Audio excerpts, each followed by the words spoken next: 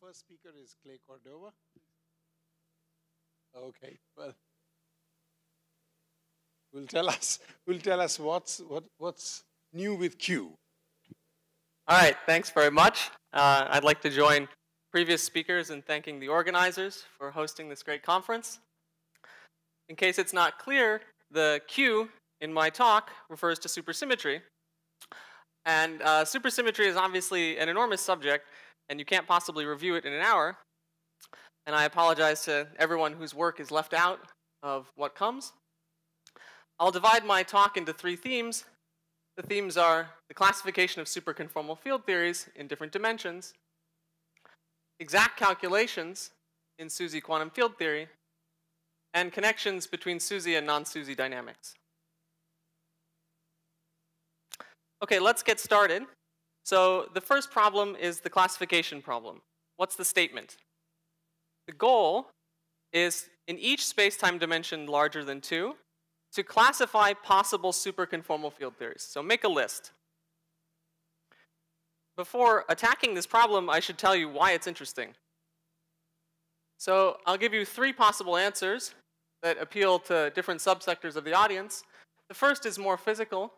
So SCFTs are highly supersymmetric universality classes, and understanding them is a starting point to classifying the possible dynamics of quantum field theories. And I think this intuition has really been borne out in the recent developments in 3 dimensions, for instance. Another possible answer is that it's well known that SCFTs exhibit extremely rich mathematical structure. So new SCFTs might lead to new math. And finally, the special case in space-time dimension 3, which is a particularly difficult case, as we'll learn soon, is related holographically to ADS vacua that might be crucial to the string landscape. Okay, why is this problem well posed? Why is it finite? So there's an essential foundational result due to Nam. What Nam proved is that there's an upper bound on the space-time dimension where SCFTs are possible. So he proved that above space-time dimension 6, no SCFTs are possible. This is an algebraic statement, has no physics input. No algebras exist.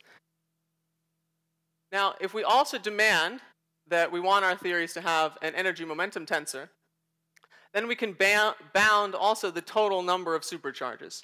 I'll call it NQ. So that gives us these list of possibilities to attack. So there's 6 dimensions. There's two kinds of superconformal field theories. And as we'll see, these are highly constrained by consistency.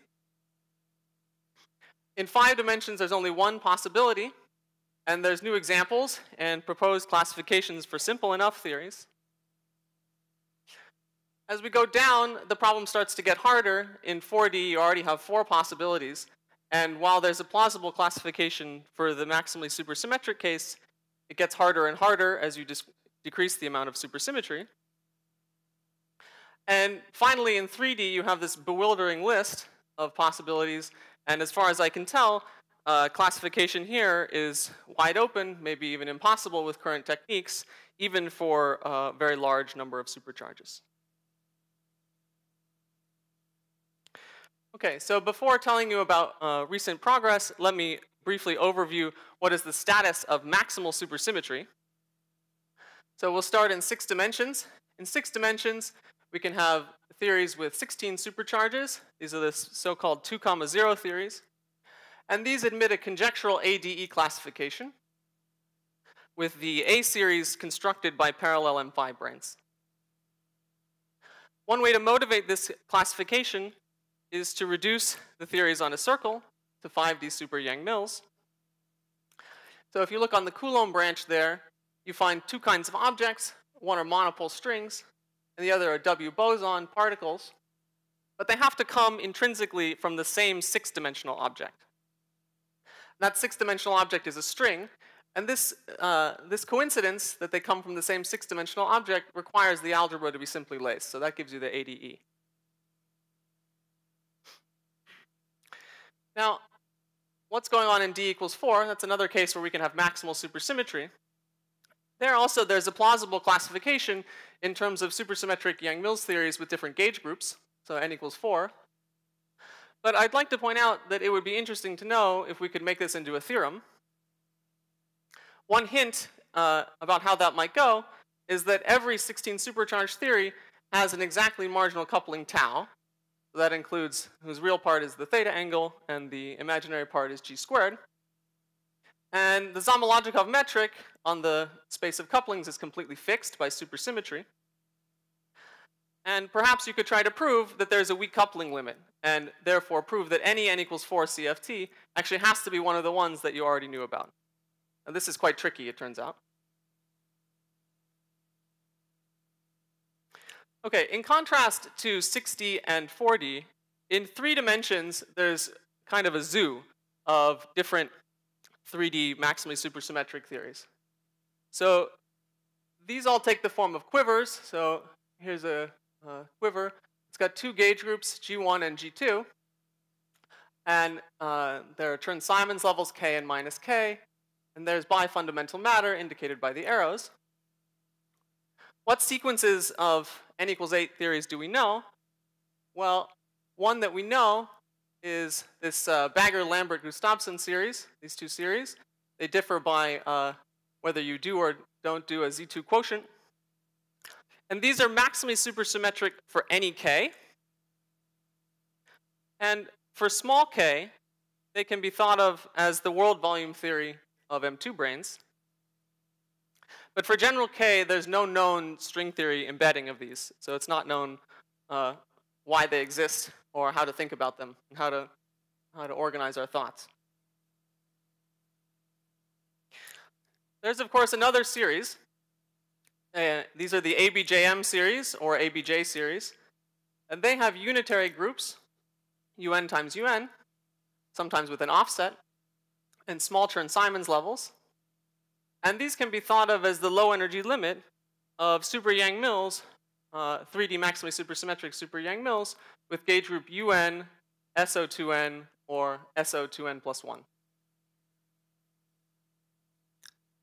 Okay, so I've given you several infinite families of maximally supersymmetric theories in 3 dimensions. But it's completely clear that this list is both incomplete and redundant. Why is it incomplete? Well, there are theories that we know that don't seem to appear anywhere. So, for instance, the low energy limit of super Yang-Mills with, say, an exceptional gauge group is nowhere on my list. That's some 3D n equals 8 theory. Maybe it has a Lagrangian, and we could make it more explicit. Another problem is that there are dualities, sporadic dualities relating elements in these series. And we don't yet have a complete picture of that. So perhaps we'll learn about it in Pufu's talk. One example of a duality that was recently shown by this group is the following. You take this Bagger-Lambert theory, in the special case k equals 3, and you add to it a free theory, kind of center of mass degree of freedom, and this turns out to be dual to this ABJM theory. So that again suggests some mystery about the Bagger-Lambert theories. This example is supposed to be the world volume theory of 3 M2 branes. And this Bagger-Lambert theory, we thought, had something to do maybe with 2 M2 branes. Anyway, it's clear from this that 3-dimensional maximal supersymmetry is wide open. Okay. If we move on away from maximal supersymmetry, we can come down to this world of 4D n equals 3 theories. This is an interesting development that occurred in late 2015. These 2 authors constructed the first known examples of 4D CFTs with 12 supercharges. It's known that these theories are intrinsically strongly coupled. That means that they have no marginal couplings. This is known just algebraically. You don't need to have an example to work it out. So that makes explicit construction and investigation challenging. How were they built? So here's the setup. You look at F theory, a 12-dimensional theory, on this geometry, C3 times T2 mod ZK. And this can be thought of as an F-theory uplift of the ABJM geometry. And we need this zk to act on the torus. So for k equals 1 and 2, the tau parameter of the torus can be anything. And in the end, this will lead to familiar n equals 4 theories with general tau as their coupling.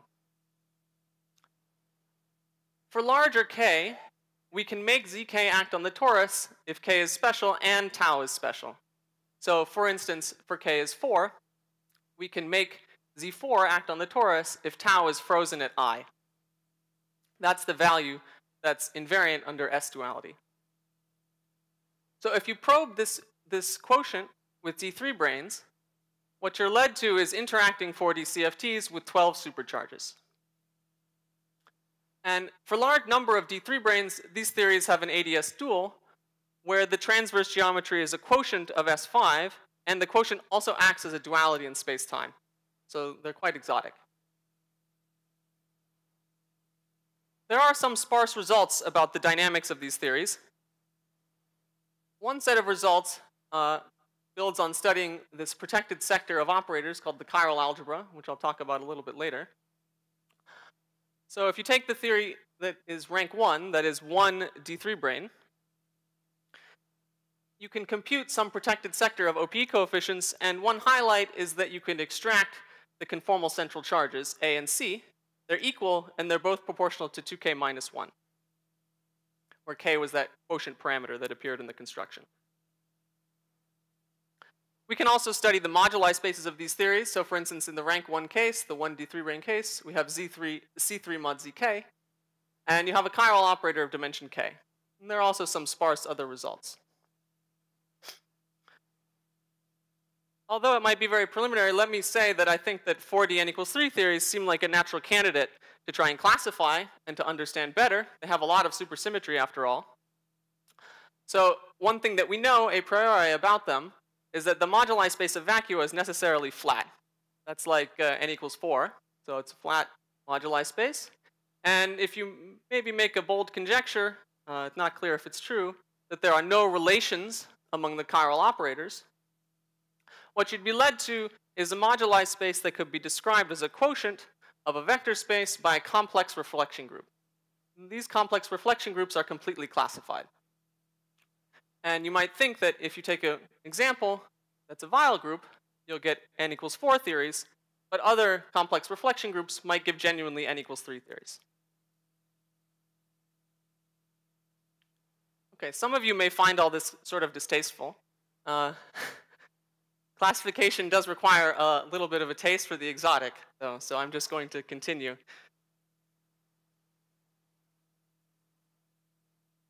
Okay, so let's talk about 8 supercharges for a while.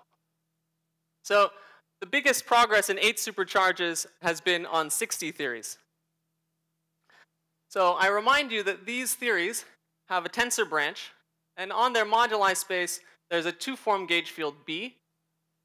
And the subtle thing about B is that it's chiral. dB is star dB. Now, what is the 2-minute summary of the progress? Well, from the top-down point of view, all geometries that can support 6D CFTs have been constructed in F-theory. So there's a construction of local geometries. From the holographic point of view, all ADS7 solutions that could be holographically dual to CFTs have been worked out. What about from the bottom-up point of view? There's also been a bit of progress, and the strategy here is familiar. We deform onto the moduli space of vacua, and we try to understand the consistency conditions that we might see, like anomaly cancellation. And this has led to progress on a variety of topics, for instance, our G-flows. Now, this subject has been reviewed a lot in this conference, so I won't discuss it too much, but, or in past versions of this conference, I should say. But let me, before the field moves on, point out what I think are some interesting open problems that involve marrying this quantum field theory analysis to the more top-down approach that was achieved here.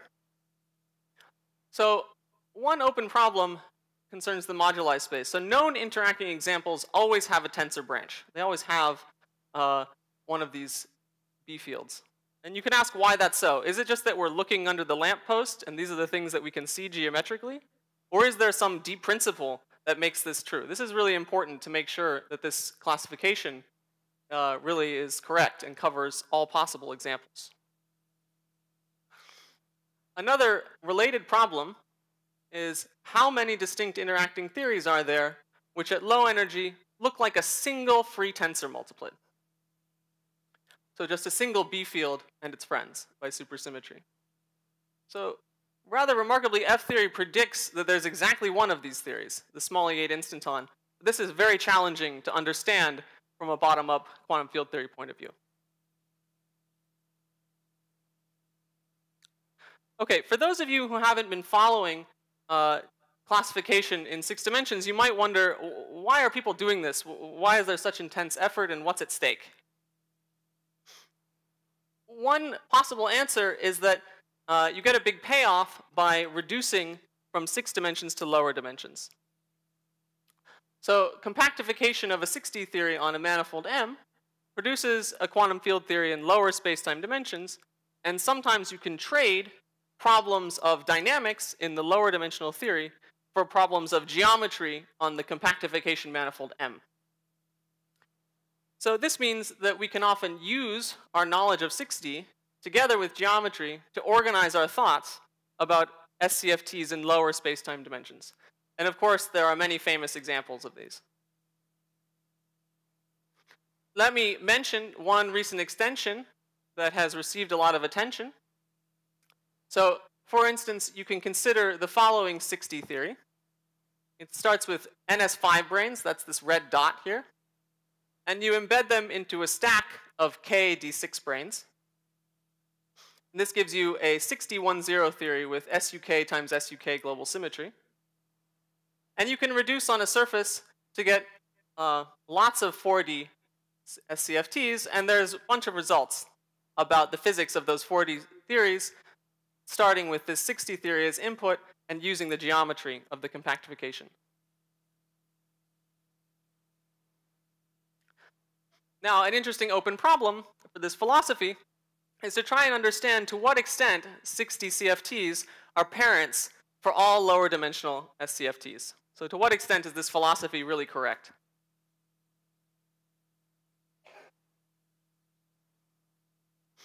Okay, let's look at 5 dimensions briefly. Let me remind you what a 5-dimensional field theory is, or what the intuition you should have about them is. So a 5-dimensional field theory you should think is a UV completion of a non-abelian gauge theory. So you start with the SCFT, and you give it a relevant deformation, and at long distances, you find a non-abelian gauge theory phase, together with some perhaps matter multiplets. These can be constructed in string theory using a bunch of techniques. For instance, you can take M theory, and you can put it on a geometry where a complex surface is collapsing. And then the degrees of freedom stuck at that surface realize this 5D CFT. There's also recent work on holography in these examples.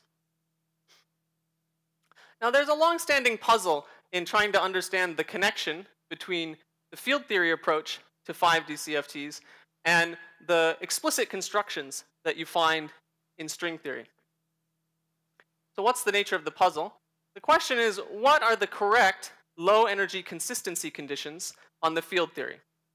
So what should we impose on a non-abelian gauge theory in 5 dimensions to try and check that it has a UV completion?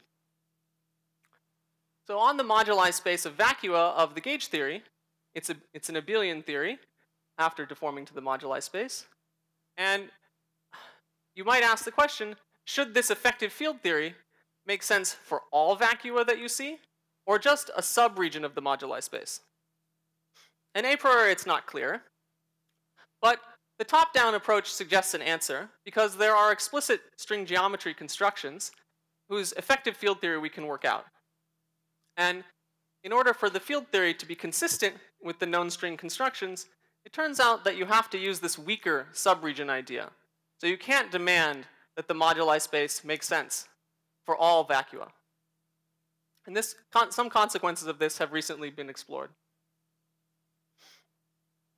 Let me also mention that this idea of organizing field theories by compactification from 6 dimensions has also been recently explored, and it's had some success. For instance, known 5D theories with less than or equal to 2 non-abelian gauge groups in their gauge theory phase all arise from compactification from 6D.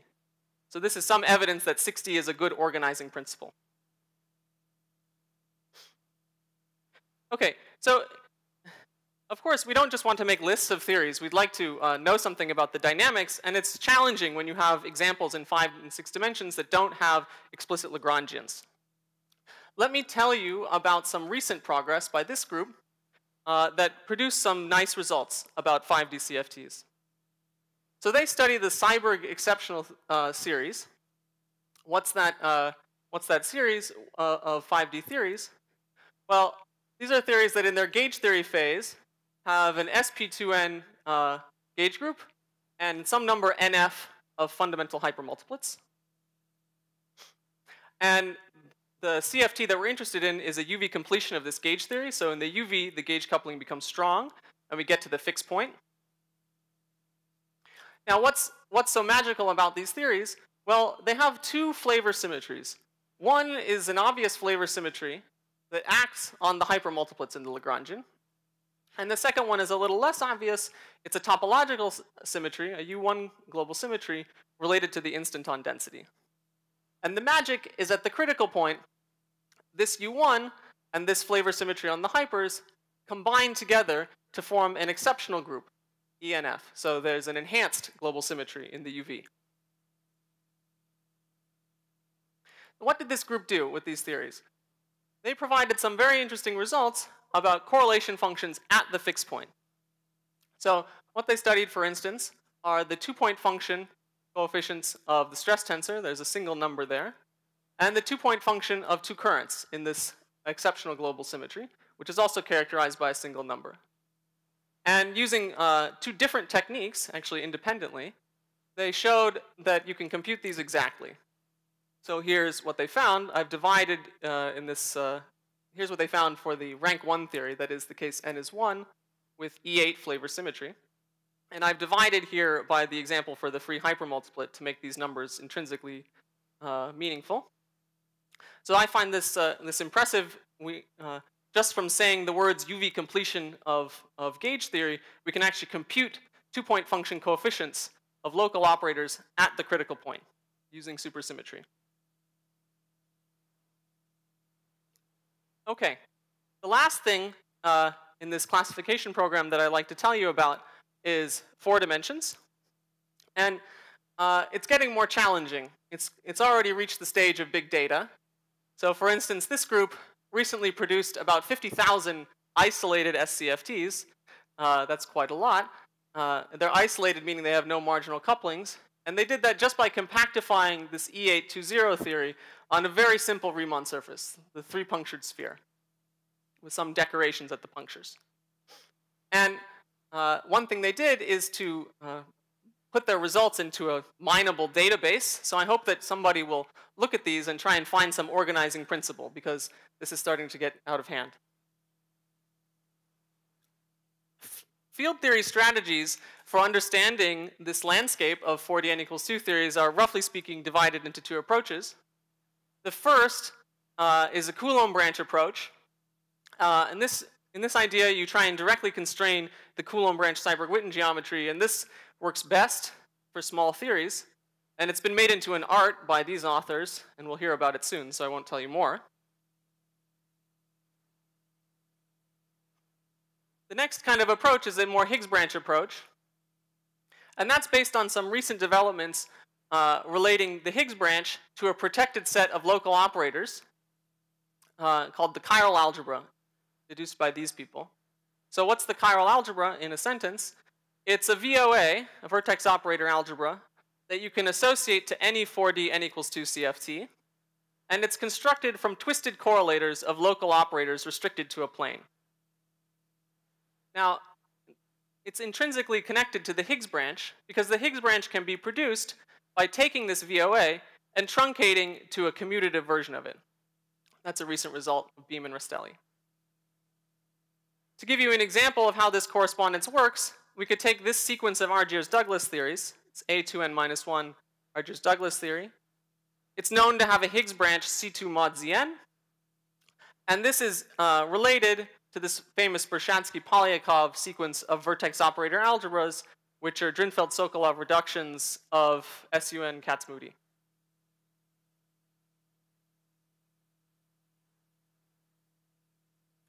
Okay, that's the end of the first part of the talk. Now we're moving on to calculations in supersymmetric quantum field theory. And I think it's fair to say that exact calculations are really the bread and butter of supersymmetry. This is really the grunt work. This is really where lots of exciting results are happening. And there's results in different directions. It's a bit hard to find the narrative. So here I've just listed a few that we'll hear about later in the conference, or we've already heard about. Now there are two items on this list that I'll talk about, mostly because I find them interesting and they won't be talked about otherwise. So what's the first topic? The first topic is an organizing principle for localization calculations. Now, over the past decade, there's been very significant interest in computing supersymmetric partition functions and indices. So there's a huge, bewildering number of papers. You can consider, for instance, 3D theories on 3 manifolds. And you can choose different geometries here. You can look at the 3-sphere. This is nice. It's related to correlation functions and the F theorem. There's also geometries related to the superconformal index, and so forth and so on. And there's a parallel list in 4D. And I think it's fair to say that these partition functions have been very useful in checking dualities and lots of different applications. But it's also sort of a pain in the sense that there are all these different geometries, and there doesn't seem yet, until now, to have been a good organizing principle for how to think about all the different calculations that you might do. So all these different examples had to be attacked individually. So recently, this group came up with a nice organizing principle that unifies many of these calculations. What's a clue to their method? A clue to their method is to look at the special case when M3 is a product. So let's take this 3-manifold that we're studying, where we're computing the partition function, to be a product sigma g times S1. Then we can interpret the partition function as an observable in a 2D topological A model on the surface sigma g. This is the basic observation. So we get some simple 2D topological observable. And their idea is just to try to interpret other partition functions of 3D or 4D theories as observables in this 2D theory. And we'll see that this will organize the different possible geometries and partition functions that you might choose into correlation functions of 2D local operators. So the basic picture is one that's been known for a while. So for instance, suppose you have a 2D topological field theory and you want to put it on a higher genus Riemann surface. Well, because it's topological, you can change the shape of the surface without doing any damage to the partition function. And you could take a limit where a handle collapses. And when you do that, you can replace this addition of a handle by the insertion of a local operator, a handle gluing operator. So using this, for instance, we can change the genus of the Riemann surface. Now, in a partition function of a d-dimensional theory on a Riemann surface times a torus, you might want to introduce fluxes for background gauge fields. For instance, you have maybe some R symmetry or some flavor symmetry. And you usually think that that flux is uniformly spread over the whole Riemann surface. But you can play the same game as we played above. So what you can do is you can try to concentrate that flux at a point. And in the limit where it's completely concentrated, you can replace the flux on the Riemann surface by a 2D local flux operator. So changing the flux, that is changing the background, is again the insertion of a 2D local operator. Now, one such flux that we might want to consider is associated to the geometric fibration. So here we have a fibration of circles over a Riemann surface, and there are Chern classes telling us how these circles are fibered. And we can try and play the same game with that flux as well. So we can concentrate it at a point. And when we do that, we can change the partition function on a circle fibration, for instance, S3, to a partition function on a product, for instance, S2 times S1, at the expense of introducing a 2D local operator. So a point in this example on S2. So there's some fibration operator in the problem, just like there's a handle gluing operator.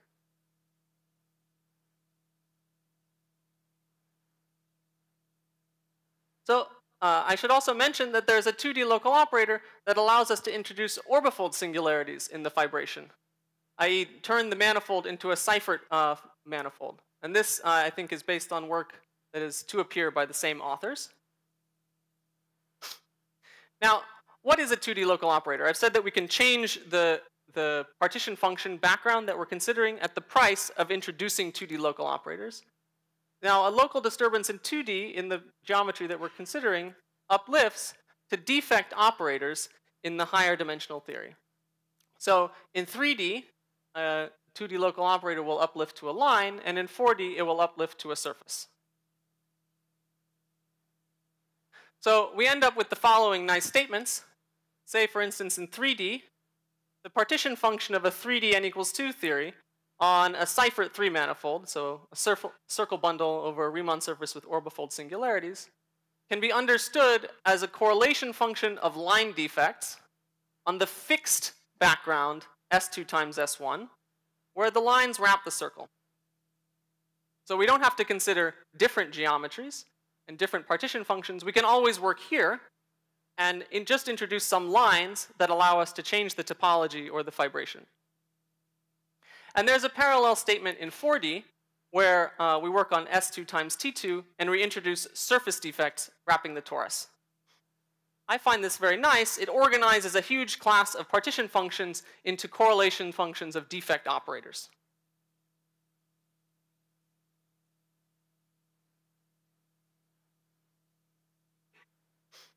Okay, let me tell you about one other localization calculation. And this is based on 2-0 deconstruction.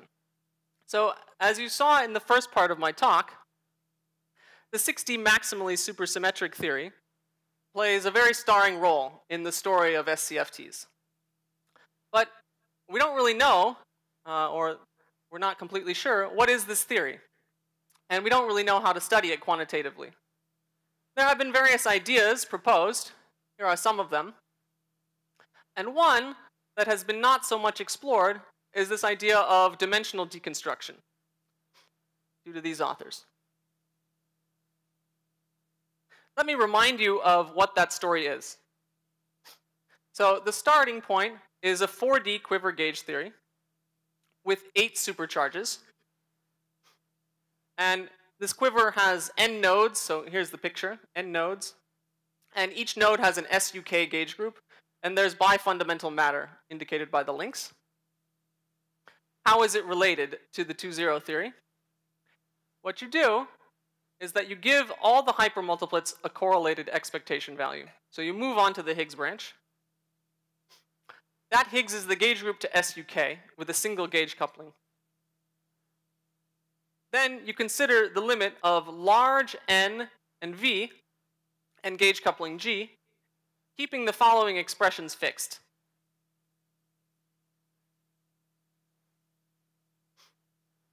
The claim of these authors is that at long distances, this realizes the 62,0 theory of KM fibranes on a torus with sides Ri. So the torus has become finite size because of these limits. And this is an interesting construction because the 4D theory is UV complete, so it might have a chance to give really a well-defined definition of the 62,0 theory.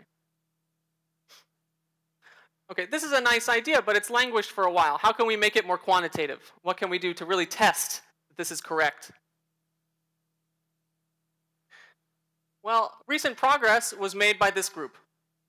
They provide some quantitative checks on this idea. The first thing that they did is to look at the partition function of half BPS primary operators in the 2-0 theory. This is known. It takes this particularly simple form. And you can guess this, this form in a simple way by looking at the coordinates on the moduli space of vacua. So for instance, you have one gauge invariant coordinate in each degree. And here I've made a simple generating function that counts products of those. So the first thing that this group did is to show that exactly this partition function is reproduced by the Higgs branch primary operators in the quiver gauge theory, in the deconstruction limit. Okay. Now, this might have impressed people in the 90s, but these days, we all think we have to do better than half BPS operators. And the authors of this paper agree. So they have also studied S4 partition functions. So what did they do? They used exact localization, and they computed the S4 partition function of the 4D theory in the deconstruction limit. That's a highly non-trivial calculation. And they match it to known expressions for the S4 times T2 partition function of the 6D20 theory. These match exactly in the deconstruction limit. This is quite impressive. I think this is motivation to work harder and try to learn more about the 2-0 theory using this approach. Okay, so we come now to the last part of the talk, and that's about connections between SUSY and non-SUSY dynamics. So we heard yesterday about lots of recent exciting progress in 3D non-supersymmetric quantum field theories. And these results all have cousins in the supersymmetric world. Let me give you an example. One of the first instances known of 3D n equals 4 mirror symmetry is the following statement. You take a U1 gauge theory with two hypermultiplets of charge 1, and this theory is self-dual and therefore flows in the infrared to a CFT with enhanced SU2 times SU2 global symmetry. Now, this statement has a non-supersymmetric analog, which is that U1 gauge theory with two electrons of charge 1 is self-dual and conjecturally flows to a CFT with enhanced global symmetry in the same enhancement pattern.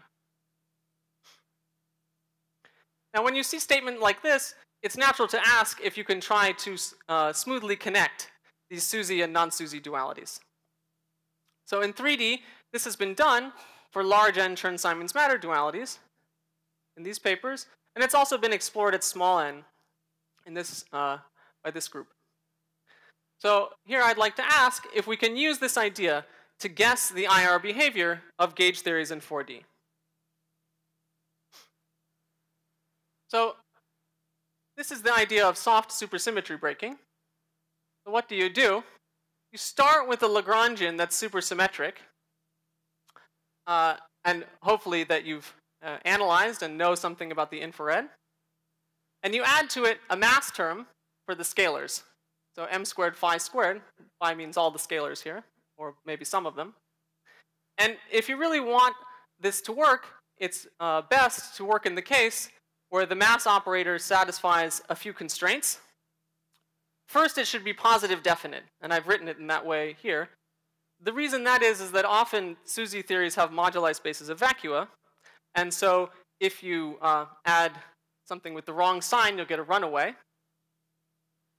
It should also be part of a short multiplet, so we can track it and use the power of supersymmetry.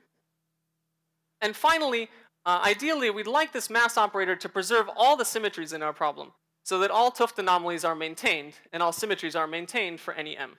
So this is a stringent list, and it's not so easy to find examples of mass operators like that. This problem of soft SUSY breaking was explored in 4 dimensions in the heyday of duality by these groups. Now, in general, even if you can find such a mass, which is not guaranteed, you face the following challenge. The regime where you have control over the problem is small m. That's the supersymmetric regime. But the regime where you really want to know the answer is large m. That's the non-supersymmetric regime. So what's the philosophy for using soft supersymmetry breaking? Well, we'll take a kind of loose philosophy and use this, this idea to propose candidate phases for the non-SUSY theory. But because of this objection, we can never be sure which, if any, of our candidate phases holds dynamically. But at the very least, if we can find a mass operator like this, we can be sure that any candidate phases that we generate from this technique will match all 't Hooft anomalies automatically. So at least we'll pass some stringent consistency checks. Okay, this is some philosophy, but the real proof of the pudding of this method will have to be in the eating. So let me give you a test case. So an ideal test case is adjoint QCD with 2 vial fermion flavors of adjoint quarks. Let me call them lambda I. The index I is a doublet under a chiral SU2 global symmetry. What is believed to happen in the infrared of this theory? So the lore is that this theory confines and undergoes chiral symmetry breaking. And this chiral symmetry breaking is driven by a chiral condensate. Here it is. This fermion bilinear gets a non-zero expectation value. And this leads to a nonlinear sigma model in the infrared of Nambu-Goldstone bosons on CP1. Now, this is lore. Is this really correct? And if so, what are the couplings in the sigma model?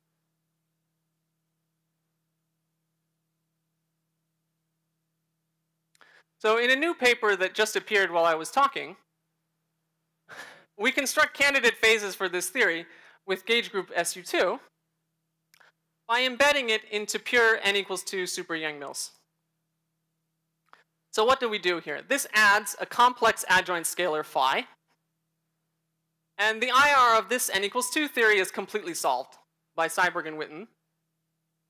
And as everybody knows, there is a moduli space of vacua controlled by this operator U. What's the infrared physics? At generic U, there's a U1 vector multiplet. And at 2 special points, there are additional light hypermultiplets, and the infrared is n equals 2 super QED. So let's now apply this soft SUSY breaking idea to this example. So this mass operator phi squared satisfies all the conditions that I wanted. It's positive definite, and it can be tracked to the infrared, and it preserves all the symmetries of the problem. The reason it can be tracked is that phi squared is the primary of the n equals 2 stress tensor multiplet. So we can find that easily in the infrared. And here it is. There's an expression like this. Phi squared is related to this nice formula in terms of A and A dual, where A and A dual are the usual special coordinates on the geometry. So this is some potential on the moduli space. And you can work out what that potential does. And this is completely reliable at small m.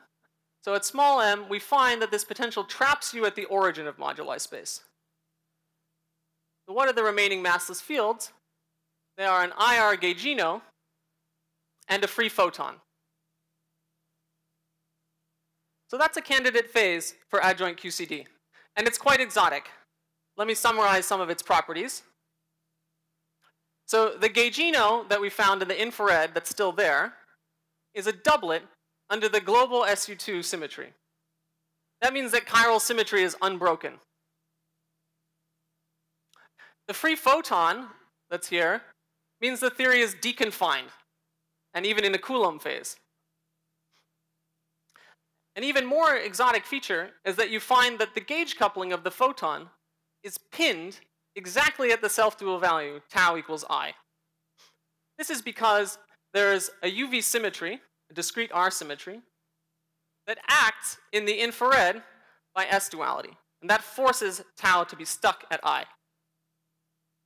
Now this is quite exotic, but I stress that because of the way I produced it, it's guaranteed that this phase matches all 't Hooft anomalies. So we should take it a little bit seriously. And the big question we should ask is, does this phase persist as the soft mass is increased? I should also point out that this phase is closely connected to some recent conjectures about adjoint QCD by these groups. Okay, so we should look at the special points in the Coulomb branch. So let's look at U is plus or minus lambda squared. Lambda is the strong coupling scale. There the theory is super QED, and there's a charge 1 hypermultiplet, H, in a doublet of the SU2 global symmetry. So let's look at the scalar potential for this hypermultiplet H and the vector multiplet scalar. I'll call it sigma. So first focus on this part here. That's the part that's there just by supersymmetry. It gives you a quartic positive piece for the hypermultiplet H, and it gives H a mass if sigma is non-zero.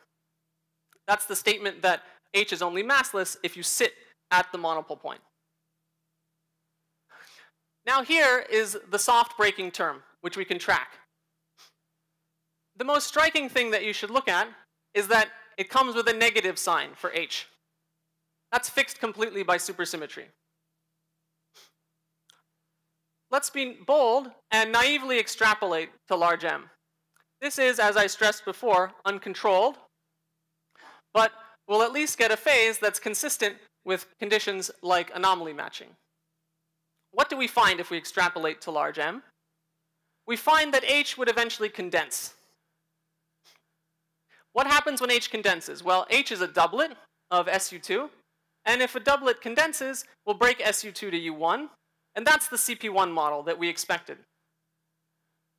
So here we see that n equals 2 contains within it the necessary light degrees of freedom for confinement and chiral symmetry breaking in adjoint QCD.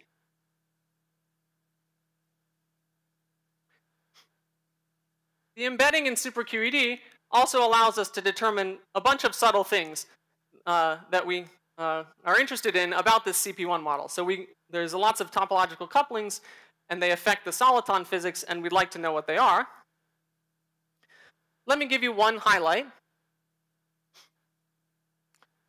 From this discussion, you can work out that the 2D confining string of adjoint QCD is in fact a 2D topological insulator.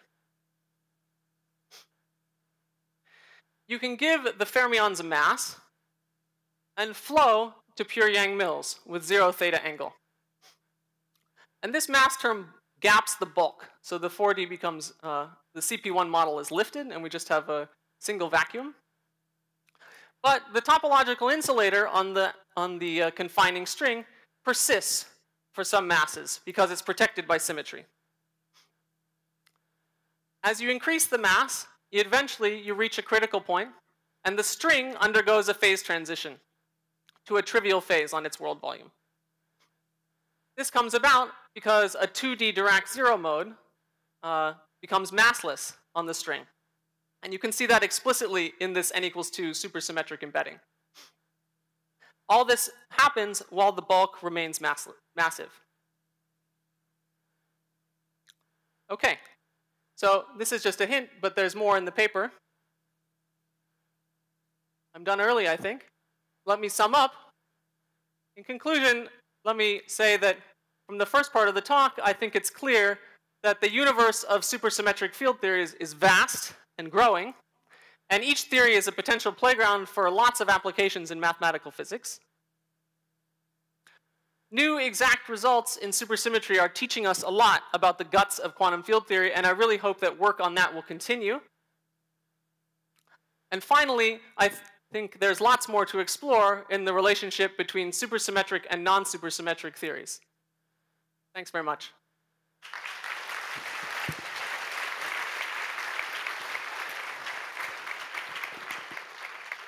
Thanks, Clay, for a very nice review. We have time for questions, for sure. I think there's one there. Zohar has his hand up.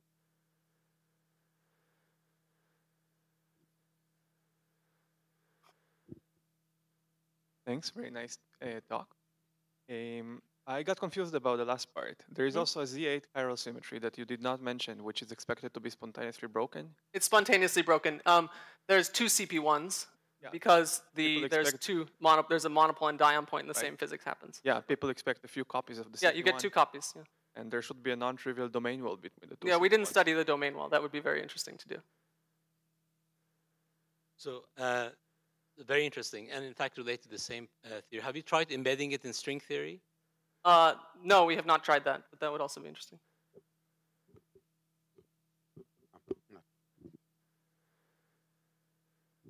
So I agree with the two previous questions. It was a good talk. Thank you. Again, about this last point, what was the role of the other solution you had with the massless fermion and a photon? I didn't understand the relation between that and the CP1. Oh, good. So, I mean, in this world of soft supersymmetry breaking, since I'm really interested in large mass, I can't reliably tell you which of the two phases persists. All I can really quantitatively tell you is that parametrically small mass, the theory at the origin, the deconfined phase, is the one that's there. And in order to see the confinement, you would have to be kind of gutsy and extrapolate to large mass. So we speculate a bit about the phase transition that might occur, but it's really speculation. So in the theory at the origin, there is confinement. Or there is no confinement. There's no confinement. There's a free photon. You refer to another paper. Yes. So that's not what they said. That's not what they said. Their theory is related to another candidate phase that you would get if you just went to a generic point on the Coulomb branch. So imagine you, for some magic reason, are just stuck at a generic point on the Coulomb branch. Then you'll get a free photon, and you can Higgs it. And then you'll get the phase that they get. Will it confine then or not? Then it will confine, yeah. So that's a phase with confinement but no chiral symmetry breaking.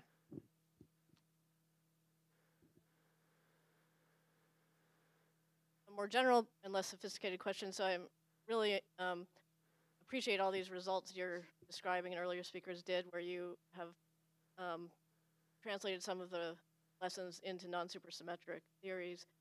But one very basic thing that happens when you allow yourself to break supersymmetry is that you can have time-dependent dynamics. So you can send the scalar field rolling along even if you have a moduli space. Do any of these techniques make progress on deriving the time-dependent dynamics of rolling scalar fields? For example, it'd be nice, although probably too ambitious, to derive the Born-Infeld action in the non-abelian gauge theories and so on.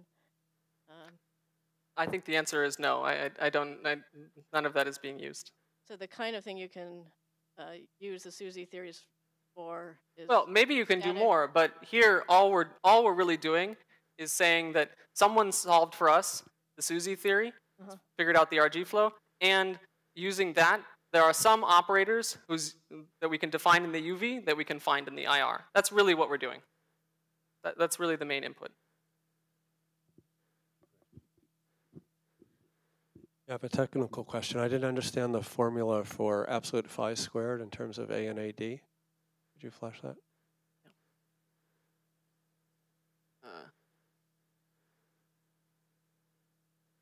Are there some bars missing there? Oh, yes.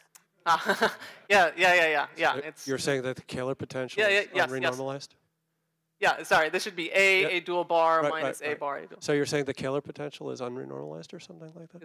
You can match the exact Kähler potential. This is you can ask how do I what does the wiggle mean? There's 4 pi missing. Oh, okay. So you're saying that the Kähler potential is not renormalized. I'm saying more than that. So you could ask how does this matching work?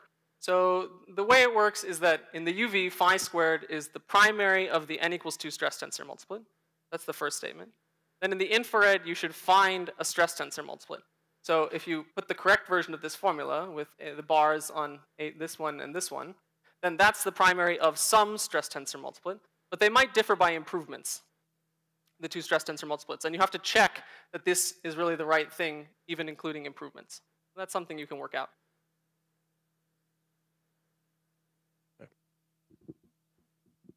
Any other questions, comments? No?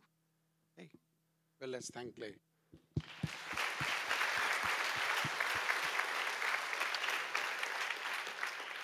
Our next speaker is Phil Argyres.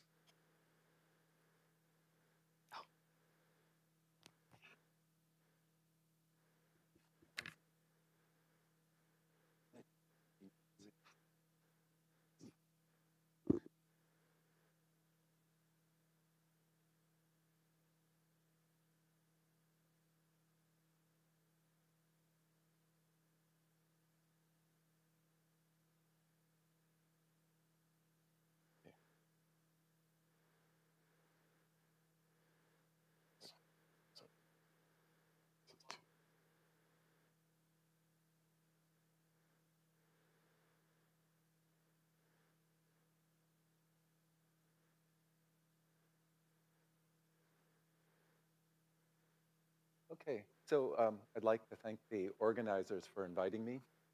Is that has to go up? Is that good? I'd like to talk about this in Clay's nice review, what he characterized as a bottom-up classification program. We'll try to constrain the possible space of four-dimensional n equals 2 quantum field theories by systematically classifying their Coulomb branch geometries. And whenever you try to do something systematically, you have to be very careful. The main that you don't miss any, that you don't slip in any unobvious assumptions. The main problem with this is going to try to figure out physically what are the constraints on the kinds of singularities that are allowed in Coulomb branch geometry. So I'll start a little slowly just to talk about the, well, to set the language and some basic assumptions. We all know that the Coulomb branch is a component of the moduli space of vacua of n equals 2 theories, where there are abelian gauge fields. We'll call the complex dimension at the metrically smooth points of the Coulomb branch the rank, which is also the rank of the abelian gauge group, and the geometry is special Kähler geometry at those regular points, as follows from n equals 2 supersymmetry. And the vacua are coordinatized by vebs of the scalars in these vector multiplets.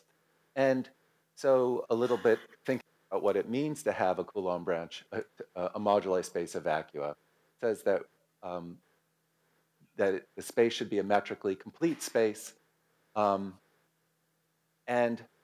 however, the metric can have non-analyticities, which I'll call singularities. And another thing I want to emphasize, which is a metric singularity need not be a singularity in the manifold sense or a singularity in the complex structure. And we'll come back to this in some examples later. So the first assumption is that the large distance asymptotics of the Coulomb branches that we'll look at will be scale invariant.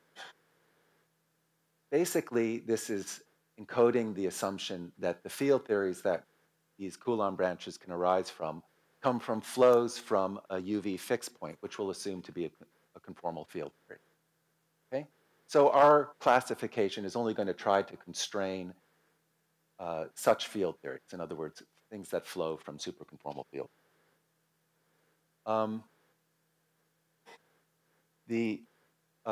When we talk about that an RG flow in this usual picture, we should bear in mind that when you have a moduli space of vacua, the RG flow looks a little different. The fixed point has a whole space of vacua. Here I've written our conformal vacuum plus some sort of scale invariant Coulomb branch and maybe a Higgs branch. And when we deform it, the long distance, that is to say, long distance on the moduli space, the large VEV asymptotics stay the same. Those reflect the UV behavior, and whatever the crossover scale of our RG flow is, will change the structure of the moduli space on those distances. So you can kind of think of it as saying that for a given quantum field theory, the Coulomb branch geometry gives some kind of map of the RG flow, with the asymptotics being the UV and the sort of infrared behavior being at shorter distances on the Coulomb branch. So the metric singularities occur where charge states become light, which is where the central charge vanishes, and this is some it depends holomorphically on the coordinates on the Coulomb branch. However, we have to put in a technical assumption that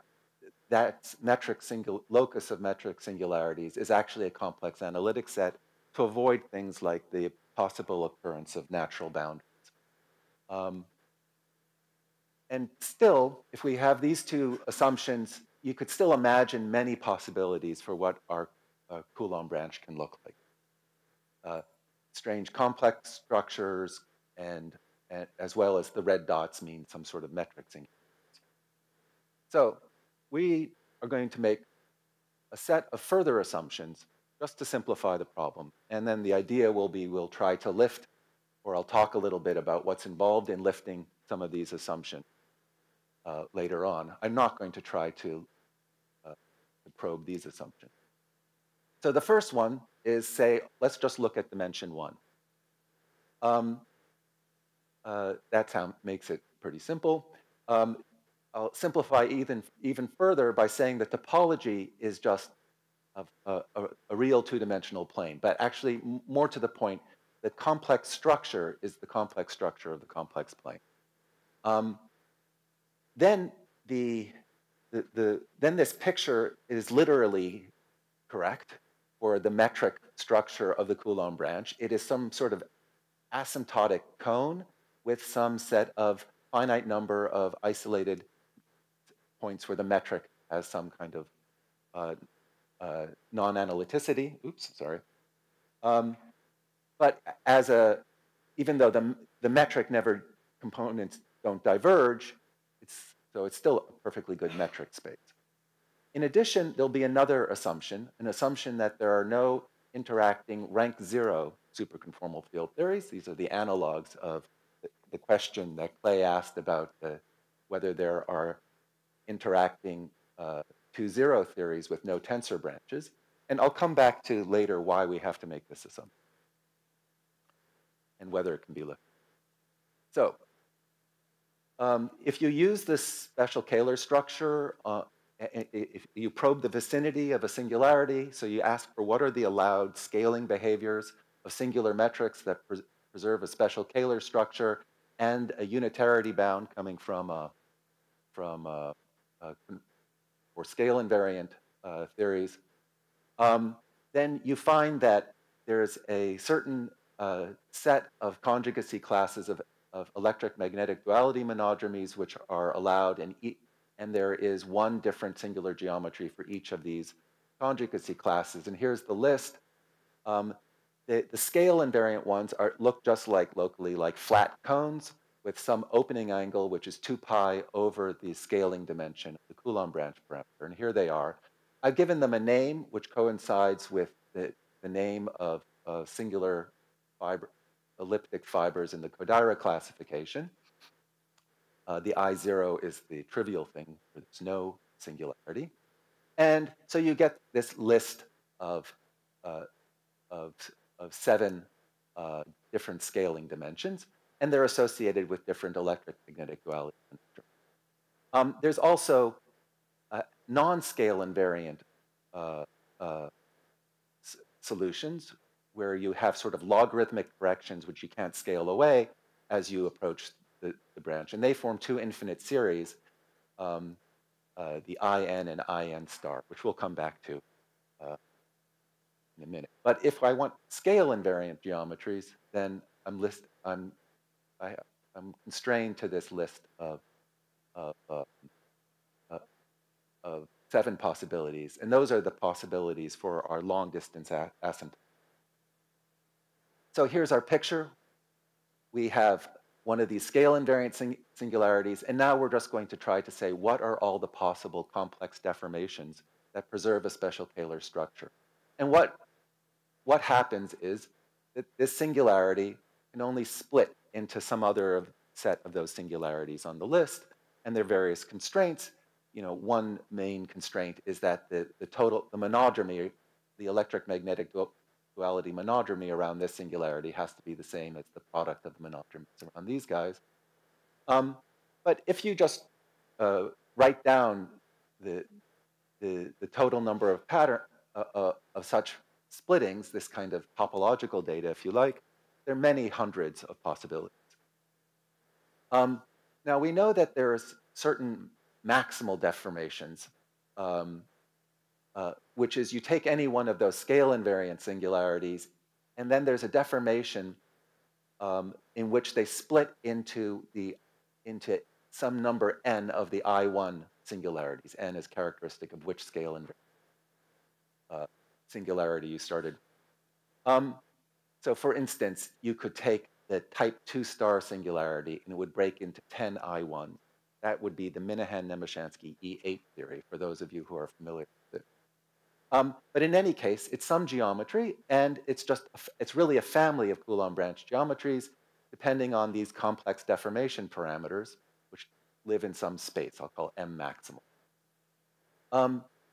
Now, it turns out that all these other possible deformation geometries that I talked about are simply restrictions of this set of 7 possible geometries to some subspaces of their moduli spaces. And we spent a lot of time actually showing this, a lot of work, but as was recently pointed out by Kaorsi and Ceccotti, you can map this problem onto a problem of the complex geometry of smooth elliptic, compact elliptic surfaces, and that's been studied for centuries, and or maybe a century, and those results this result can actually be read off from the math literature. So that might seem uninteresting, that there's 7 possibilities and everything else is just a restriction of those to subspaces. But the key point is that you can have inequivalent infrared physics by restricting to a subspace. And so these submaximal deformations are qualitatively different from a physics point of view than the maximal deformations, and we should distinguish them as inequivalent theories. And that's the key point of what we did. So let me illustrate this for you in a simple example.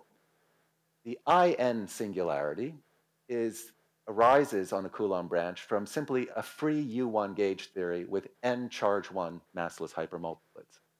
This theory, clearly in this theory, I can turn on now relative masses for these hypermultiplets that has n-1 relative masses, and if I do that, that gives an n-1 parameter space of deformations where I split this IN singularity into n-I1 singularity. So this is, if you like, a kind of maximal deformation of this IN singularity. But we also know the IN singularity instead can arise from a U1 gauge theory with a single hypermultiplet, but instead of charge 1, it has charge square root of n.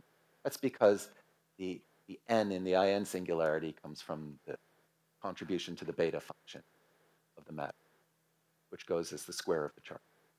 So this last interpretation of this singularity doesn't have any relative mass deformation. It cannot be deformed. If you turn on the mass for the single hyper, all it does is move that singularity around, but it doesn't deform it. So we see that there's 2 versions there's 2 different theories that could, in the infrared, correspond to an IN singularity. Either one that can be further split and deformed, as in the maximal deformation case, but ones that are frozen, that can't be deformed. So, and this is already familiar in the simplest Lagrangian examples. For instance, SU2 with 4 flavors, that's an I0 star singularity split to 6 I1s, but SU2 with a single adjoint hyper, which is also called sometimes the n equals 2 star theory, is an I0 star split to 2 I1s and an I4. And this latter geometry is simply a restriction of this geometry. This had 4 mass parameters, this has 1 mass parameter. I tuned those 4 mass parameters in a certain. Nevertheless, these are clearly distinct conformal fields.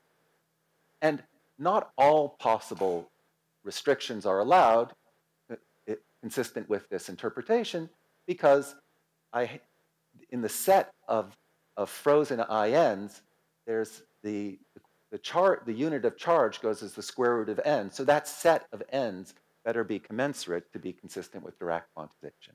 So now if you do this and just classify all the possibilities, you find 28 possible rank 1 geometries, which is a nice reduction from hundreds. At the time we did this, though there were only 11 known rank 1 conformal field theories, so it still seemed like too many. but nevertheless, that's what we found. One thing is you can ask, if I'm restricting the mass parameters and the mass is transforming the adjoint, aren't I just, are the flavor symmetry algebras of the submaximal theories simply related to the ones of the maximal theories?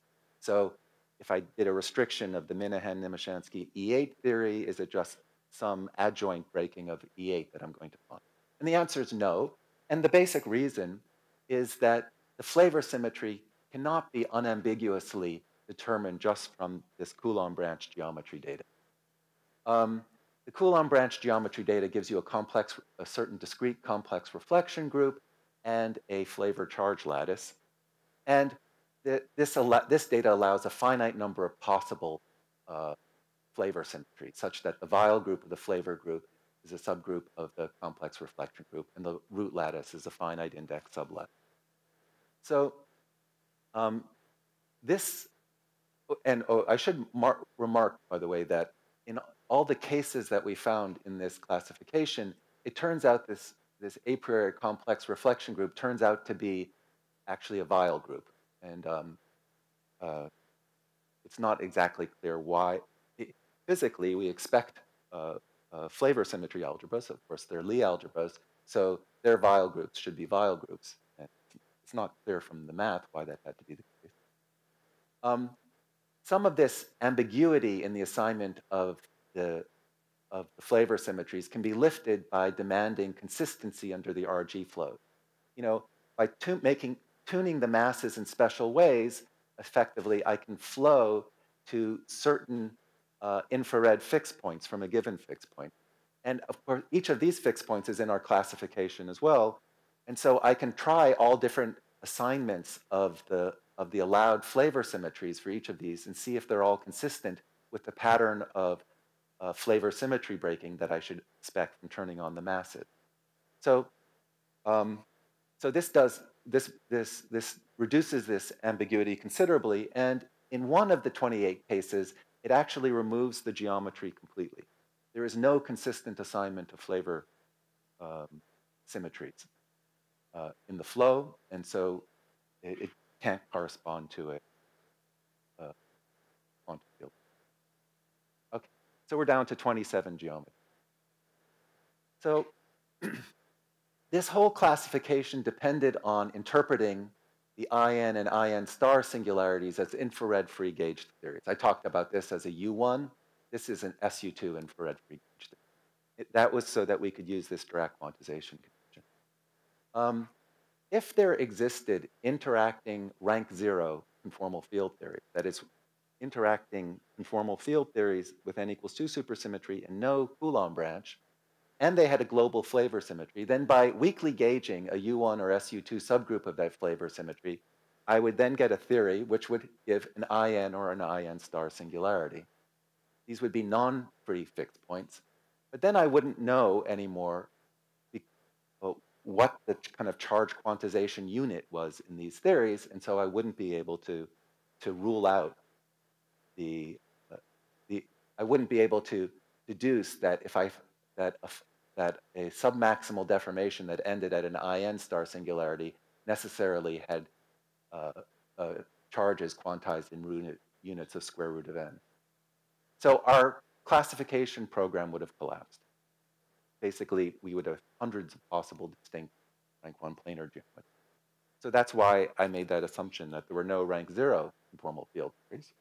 Alternatively, the success of our classification program could be used as evidence for the non-existence of rank 0 conformal field theories, or maybe the non-existence of ones with certain central charges or flavor or symmetry and so forth.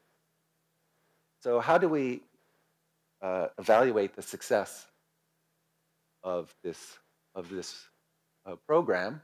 Well, we can try to compare it to known rank 1 superconformal field theories, and by known, I mean ones that we know by any of these various constructions that Clay mentioned before. And in addition, there is I think a construction that I think is at the moment still separate from these, which follows from taking some of these theories and gauging certain of their discrete global symmetries. as the closely related to this S-fold construction of Garcia, Estebarria, and Regalado, was the observation that there are discrete symmetries which don't break the supersymmetry but nevertheless act on the Coulomb branch. So when you do this, we find that of the 27 consistent geometries, 25 are now associated to known conformal field theories. And there are 4 cases where the same geometry corresponds to 2 different field theories, usually field theories with different assignments of the flavor limit. So as far as I know, this map from conformal field theories to these geometries is neither one-to-one nor onto. Maybe the other 2 will be found or not. Does this count as success? I don't know. Okay, so I have, I think, let me comment on another assumption that we made was the assumption that, that the Coulomb branch was, as a complex structure, just the complex plane. That's the same as the statement that the UV conformal field theory, its chiral ring, which was freely generated. And because we're in rank 1, that means just with one, with freely generated on one generator. But you could imagine having a singularity in the complex structure. Here's a simple example where it's generated on 2, but they satisfy a relation. A cubed is equal to b squared, which clearly has a complex singularity at the origin. And in terms of the normalizing coordinate, it looks like, again, just like the U-plane, but now with a complex singularity at the origin.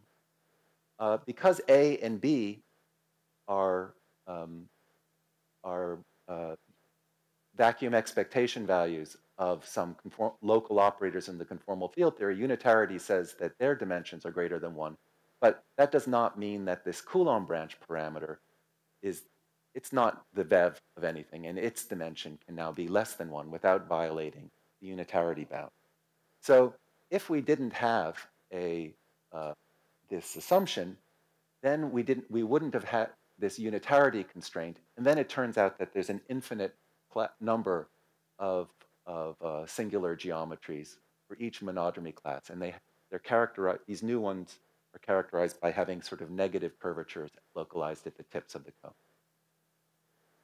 There's no known examples of these from any other construction, and we were able to show that if a Coulomb branch has a complex singularity, then under any relevant deformation, a singularity persists. So if such theories existed, then they would form a separate set under RG.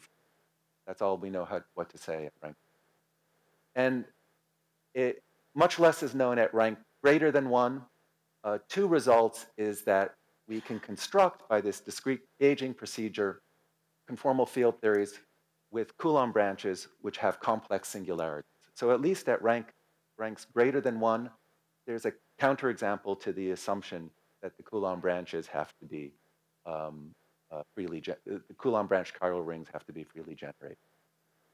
Another notable result is that we've figured out, in the case that the complex structure is simple, that we can compute the set of allowed Coulomb branch scaling dimensions as a function of rank for any rank.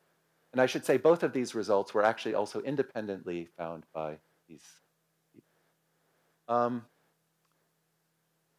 Okay, I will end there. Thanks.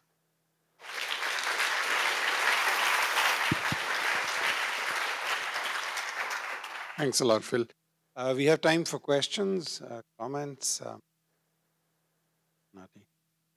I didn't quite understand the motivation, such a proposed one-to-one map between the geometries in the field theory. You argue that that's not the case. I didn't propose that it was one-to-one. I just proposed. But why would anybody think you would? Is there any reason? I don't think. By looking at these, this would only constrain the set of quantum field theories. I don't think there's a good reason for having expected that it be one. Oh, great.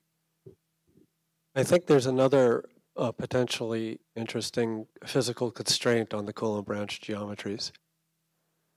In these theories, you can use the SU2R symmetry to twist it. And so then you can put these theories on a four manifold, general four manifold. And for some, excuse me, for some four manifolds, there's going to be a non-trivial measure on the Coulomb branch.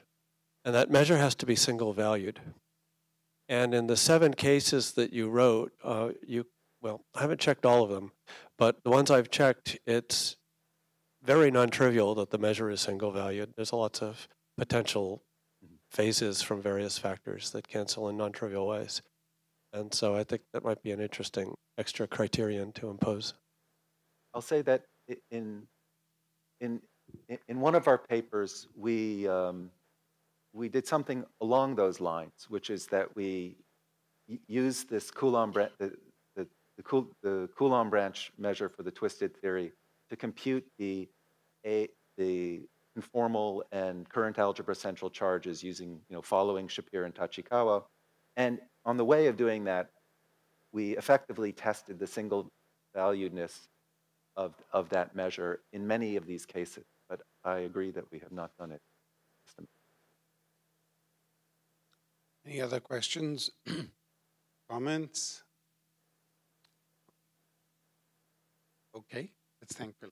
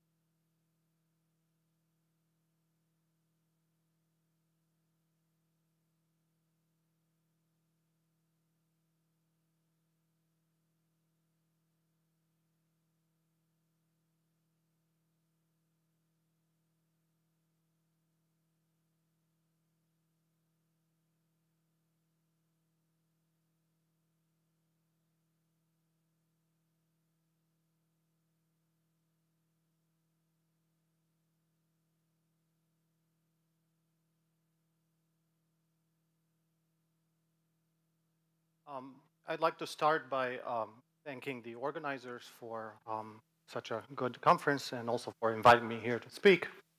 I'll be talking mostly about these two papers. The first one is in collaboration with Nathan Agmon and Shai Chester, and the second one with Shai Chester and Shi-In.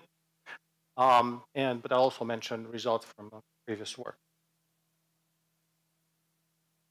So the motivation for this talk is to learn about gravity or string theory or M theory from conformal field theories. And I think it's fair to say that many of the talks at this conference share this motivation. What I'll be focusing on is three-dimensional conformal field theories with supersymmetry, in fact, with maximal supersymmetry, that is n equal 8 in 3 dimensions, that have gravity duals. When comparing such theories with similar theories in other numbers of dimensions, they have various features that I think make them good for studying. They have explicit Lagrangians, so one can do computations. They have no marginal coupling constants, which might mean they're more constrained. Although a full class, as Clay emphasized, the full classification of n equal 8 superconformal field theories is not known, and one can use supersymmetry. The most well understood example is the duality between M theory on ADS4 times S7 and ABJM theory with UN times UN gauge group and Chern-Simons levels K and minus K at Chern-Simons level K equal 1. If the Chern-Simons level is not equal to 1, then this S7 gets replaced by S7 mod ZK. For general K, the theory doesn't have n equal 8 supersymmetry. The supersymmetry is enhanced to n equal 8 only when K equals 1 and 2. But for concreteness, let's just focus on K equal 1. And why am I giving this talk now? Well, because in the past 10 years or so, there's been a lot of progress in quantum field theory calculations, both using supersymmetry, the technique of supersymmetric localization, as well as using conformal bootstrap. And what I want to ask is, what do these calculations tell us about M theory? And to make the question more concrete, I can give an example. One can compute the S3, using supersymmetric localization, one can compute the S3 partition function of ABJM theory. It can be written as an n-dimensional integral. One can evaluate the integral. And this quantity surely contains information about M theory that goes beyond supergravity. So the question is, what is this information precisely? What can we extract from it? And I guess I'll try to start answering this question in this talk. What I'll do is to reconstruct the M theory S matrix perturbatively at small momentum. So compute scattering amplitudes of gravitons and superpartners in 11 dimensions. Equivalently, you could think about reconstructing the derivative expansion of the M theory effective action, which schematically takes this form. It starts with the Einstein-Hilbert term and its supersymmetric completion. It gets completed into supergravity in 11 dimensions. But then there are higher derivative corrections. The next higher derivative correction is understood to be with 6 more derivatives. The Einstein-Hilbert term has 2. This one has 8. And it's a specific contraction of product of 4 Riemann tensors as well as their supersymmetric completion. And then their higher order terms. But the Lagrangian is messy. It has field redefinition ambiguities. It may not be well defined past the first few terms. So instead, I'll just focus on the S matrix. And in this talk, I will restrict. So I was thinking about scattering gravitons and their superpartners, and I'll be restricting their momenta to be in 4 out of the 11 dimensions. It would be interesting to generalize it to not have this restriction. So because I'm restricting the momenta of the gravitons to be in 4 out of the 11 dimensions, I can use a 4-dimensional language. And from the 4-dimensional point of view, so from the 11-dimensional point of view, we're scattering gravitons and their superpartners. From the 4-dimensional point of view, we're also scattering gravitons and the superpartners. And now the superpartners are gravitinos, graviphotons, and 35 scalars and 35 pseudoscalars, which is the field content of n equal 8 supergravity in 4 dimensions. Okay. Now, what do these scattering amplitudes look like? Well, at leading order in small momentum, that is at order momentum squared, the scattering amplitudes in 11 dimensions, where the momenta are restricted to 4 dimensions, are just the scattering amplitudes in n equal 8 supergravity in 4 dimensions at tree level. These amplitudes depend on the kind of particle that we're scattering from this list. So for example, if we're scattering gravitons, say these are 2 negative helicity gravitons and these are 2 positive helicity gravitons, then the scattering amplitude takes this form where this is written in the spinor helicity formalism. One defines angle brackets and square brackets. The details are not very important. The point I want to make is that the scattering amplitude at leading order depends on the kind of particle that we're scattering. So if we're scattering, for instance, scalar particles from here, so if these are 2 distinct scalar particles that correspond to gravitons in 11D that are polarized in orthogonal directions, then the scattering amplitude is this. Scatter amplitudes depend on the kind of particle, but they're all related by supersymmetry, and they can all be found using formulas in Henrietta and Newton's book, which I highly recommend for reading. So this is at leading order in small momentum. What do the scattering amplitudes look like beyond that? Well, they take the form of a momentum expansion.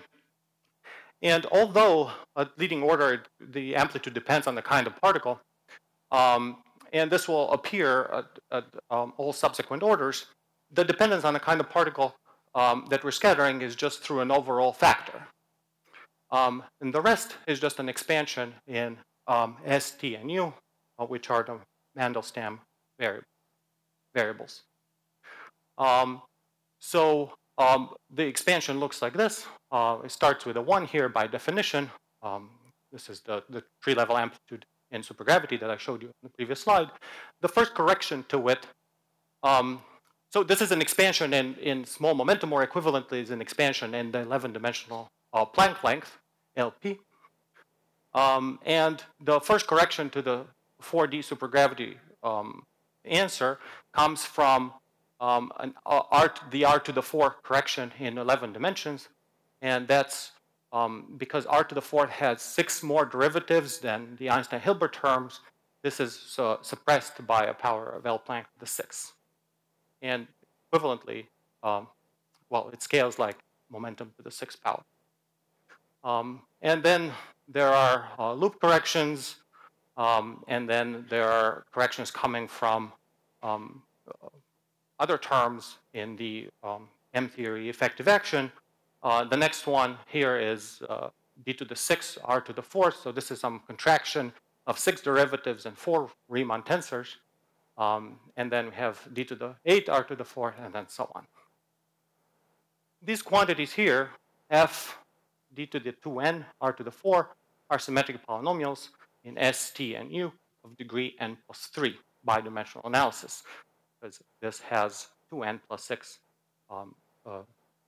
derivatives. Well, 2n plus 8, but there's a correction to the Einstein-Hilbert term, which already has 2. These functions of S, T, and U, the first couple of them are known from type 2 string theory calculations and supersymmetry. And this is a work of Michael Green and other people. At FR to the 4, the first one is just STU divided by 3 times 10 to the 7.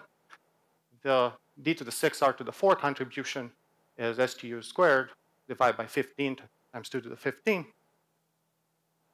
But beyond this one, the other corrections are not known. I should point out that a term corresponding to d to the 4 r to the 4 vertex in 11 dimensions is allowed by supersymmetry in 11 dimensions, but it is known to vanish from arguments involving string dualities. So what will I do in this talk? I will reproduce the first correction, this fr to the 4th, from a 3D superconformal field theory calculation.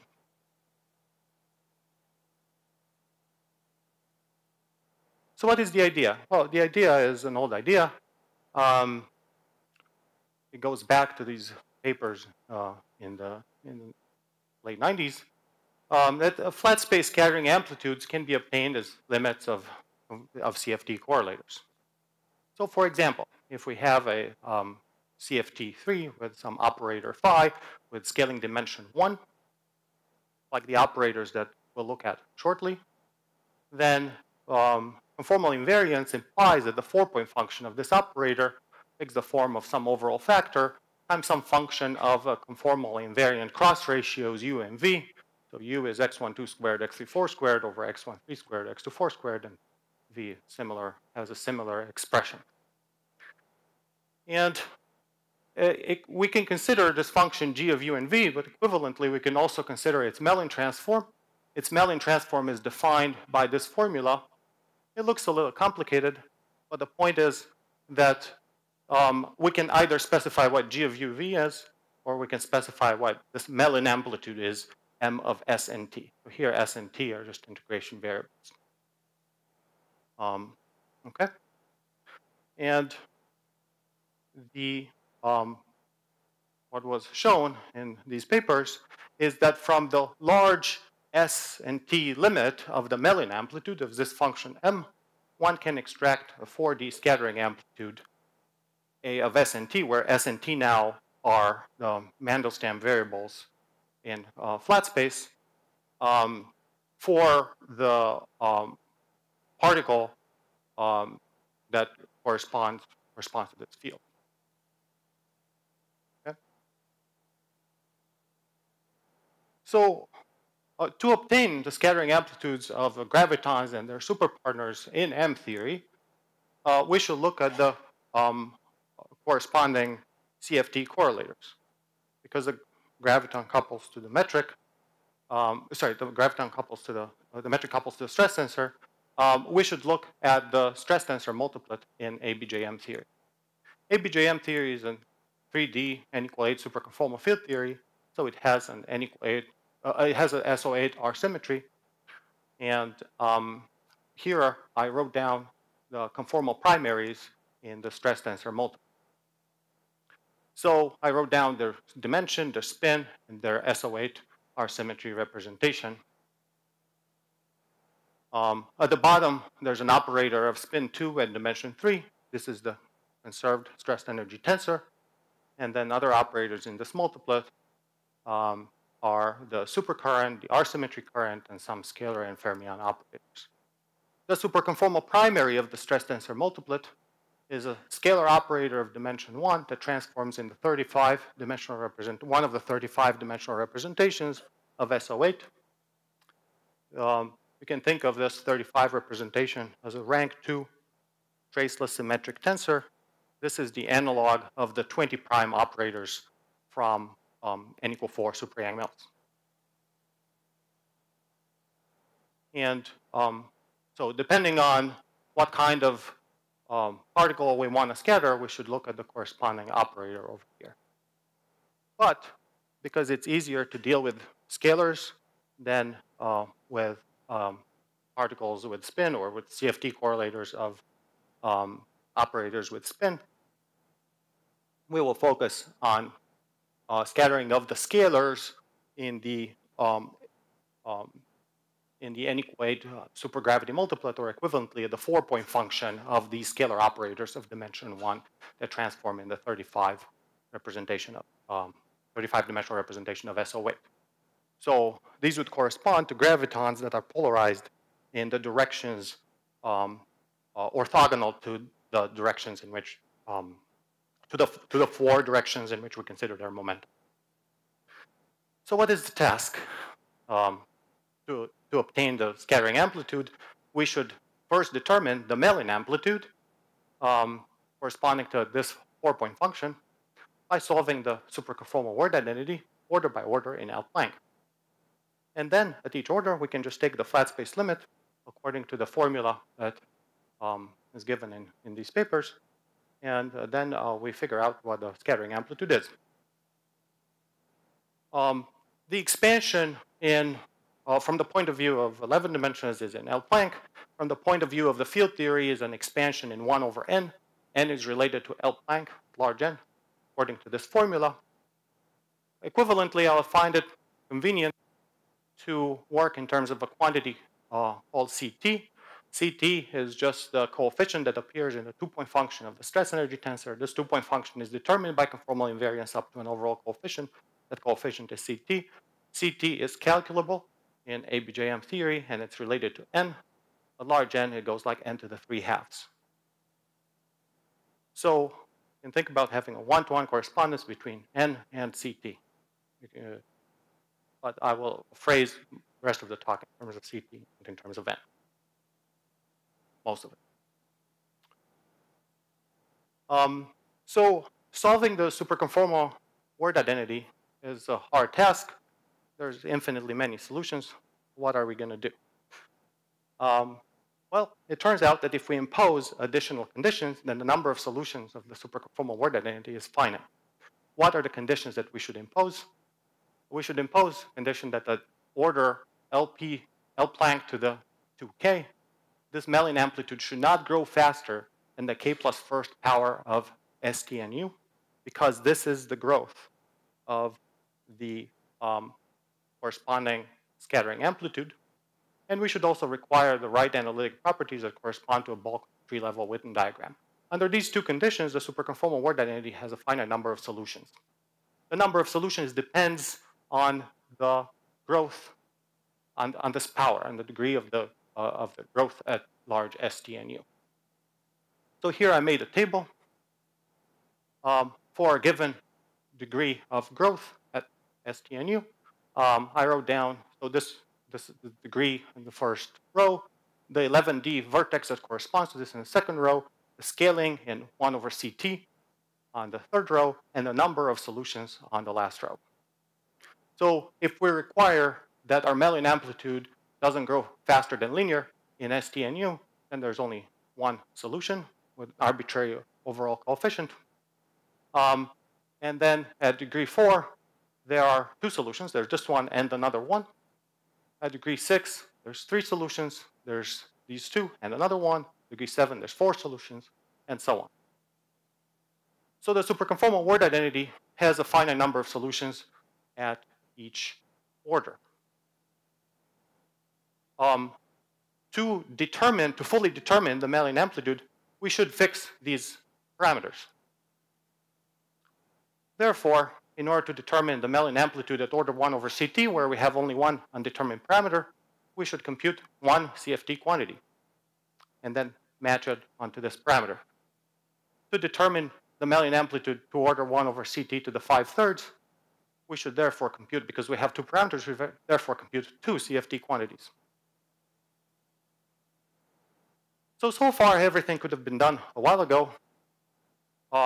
What is actually new is the fact that we can actually determine two CFT quantities using supersymmetric localization and then fix the Mellin amplitude.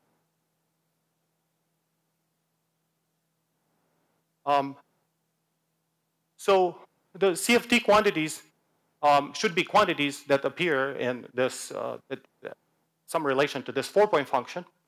So for example, they can be coefficients of superconformal blocks that appear in the superconformal block decomposition of this 4-point function.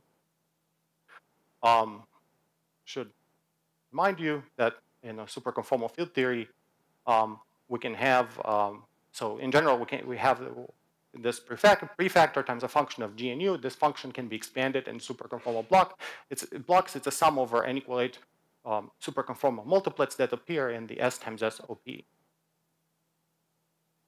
And then So as long as we can determine 2 of these numbers, then we're good. Now, the stress tensor word identity says that one of these coefficients, the coefficient of the stress tensor, is determined in terms of CT, 256 over CT, and the progress was that using supersymmetry tricks, we can compute one other coefficient in terms of 1 over CT. So this is the OB coefficient of another BPS multiplet that appears in the S times S OB. And using these expressions, with these expressions, we can determine M of S and T to order 1 over CT to the 5/3. And then I was considering giving the expression, but it's pretty complicated. You can look in our paper. Some complicated M of S and T at this order, some complicated expression. You can take the flat space limit of it, and it gives STU divided by R 3 times 2 to the 7th, as expected. And this is a precision test of ADS CFT that goes beyond supergravity. I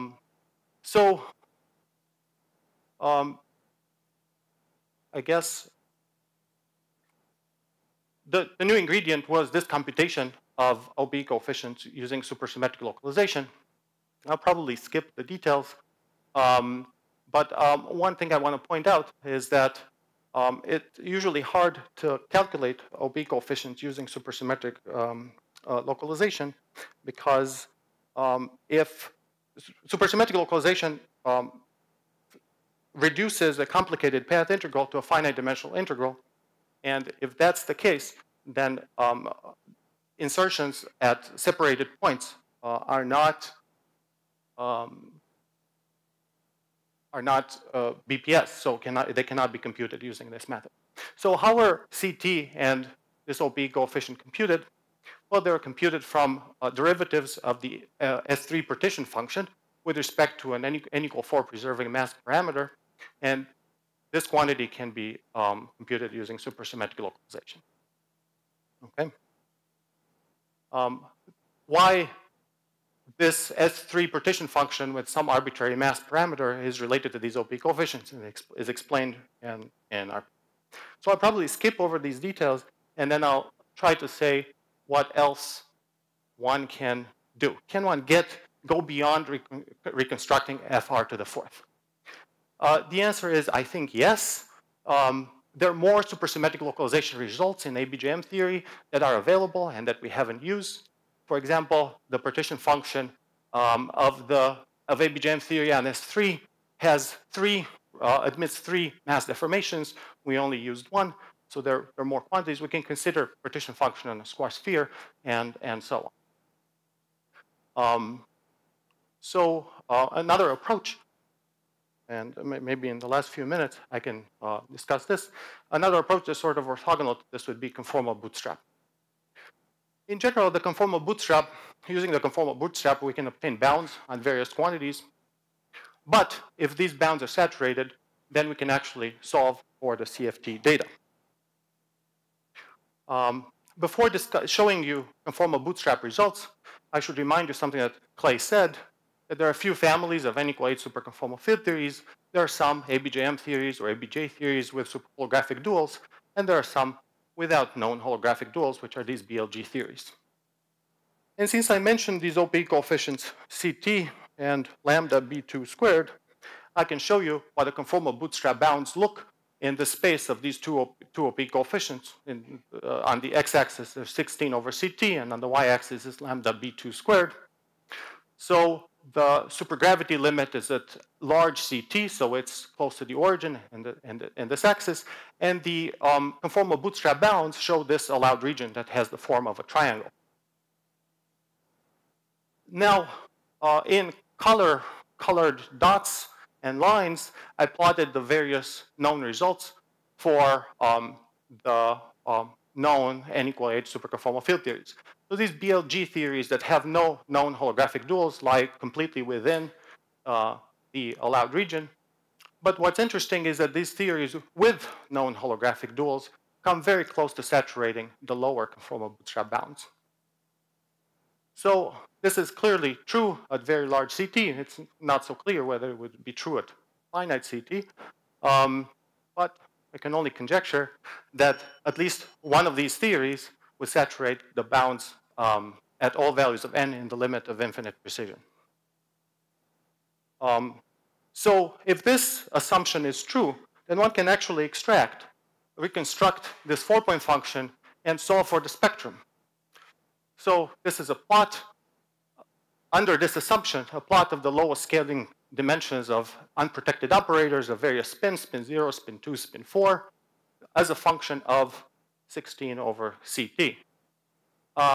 These red dashed lines correspond to the supergravity result. So you see that these lines are tangent to these curves. So at least these curves pass that test. And this is another example of some semi-short multiplets. And again, this is the supergravity result. And for some OP, so this is OP coefficients of semi-short multiplets.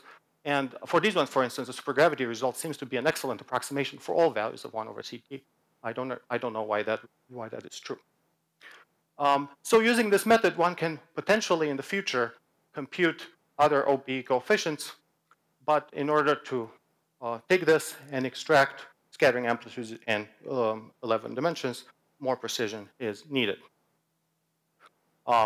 So this is just a summary. I want to comment a little bit on various future directions. It's possible to generalize this. Well, one question is whether one can generalize this to other dimensions, other 4-point functions, less supersymmetry. There was 6D discussed in Shai's talk yesterday. Whether one can study other examples of superconformal field theories. So far, I just described scattering amplitudes in supergravity, but you could imagine scattering amplitudes on branes, and maybe there are some setups where one can have that. And also, maybe one can learn about loops in ADS from this computation. Okay, thank you. Sorry for going over time.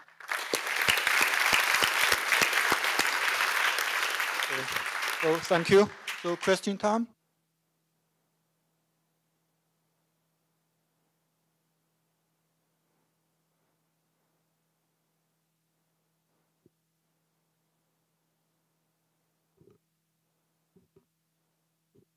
Is there a precise statement of which terms in the energy expansion in M theory of the S matrix are captured by the supersymmetric observables in the 3D theory? So suppose you were able to extract all the possible BPS protected correlation functions from the three-sphere partition function. What exactly would that capture? My feeling is that it would be one would be able to show that d to the 4r to the coefficient of d to the 4r to the 4 term vanishes, and also determine d to the 6r to the 4. But probably not beyond that using supersymmetry, because the rest of the terms are not protected in 11D are not protected. Other question? Is there anything known about the one loop term, which you said is of order L Planck to the 9th?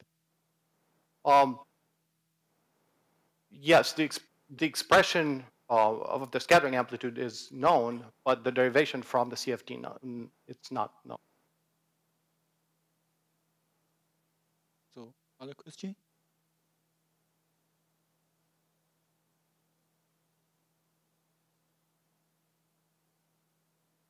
So, okay, if no question, thanks.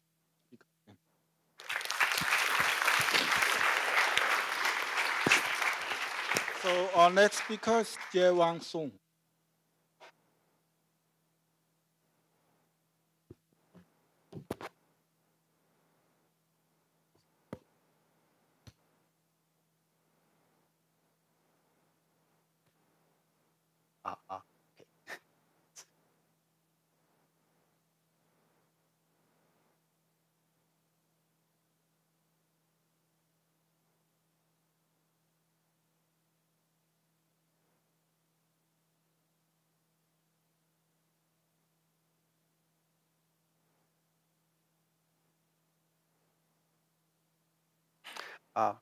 Okay.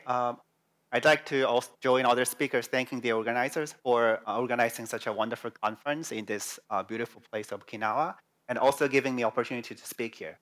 So today I'd like to talk about some joint work that I've been doing with these collaborators, Prerit Agarwal, Kasunobu Maruyoshi, Emily Nardoni, and Antonio Sharapa. If you're more interested in my talk, there will be a poster presentation by Prerit. So if you're interested, please go and have a look. So let me start my talk by asking this question. What would be the simplest interacting four-dimensional superconformal field theory with n equals 2 supersymmetry? Since I do not know of any exactly solvable CFT in E greater than 2, I'm asking a much simpler question. Here, the simplest, by the simplest, what I mean is has the smallest number of degrees of freedom, such as having smallest center charge value A. And the answer to this question is likely to be the Argyres-Douglas theory. And let me briefly review what this Argyres-Douglas theory is. It is a theory that describes a particular point in the Coulomb branch of n equals 2 supersymmetric Yang-Mills theory or supersymmetric QCD. And that special point is a point in the Coulomb branch where you get mutually non-local charged particles becomes simultaneously massless. And it is described by a strongly coupled CFT. And that theory has no tunable coupling. And this, at this point, this is usually called Argyres-Douglas fixed point, and commonly referred to as one of the examples of so-called non-Lagrangian theory, because it contrasts with usual superconformal QCDs, such as SUN with 2n flavors. There are many generalizations after you can construct out of either from string convectifications or class size theories. And its Coulomb phase is relatively well understood thanks to the power of the Seiberg-Witten geometry. But the conformal phase of this theory is relatively less understood.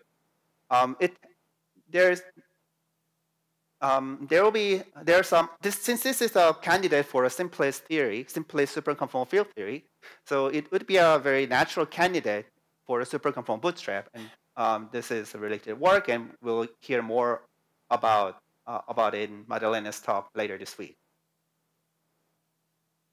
So here are some known analytic properties of the conformal phase of the Argyres-Douglas theory. And this theory is known to have a chiral operator of dimension 6/5, and this can be easily read off from the Seiberg-Witten geometry. And basically, that was the only information known for almost a decade. And after 12 years since the discovery, Harani Tachikawa and Shapiro Tachikawa computed its conformal anomalies for the first time.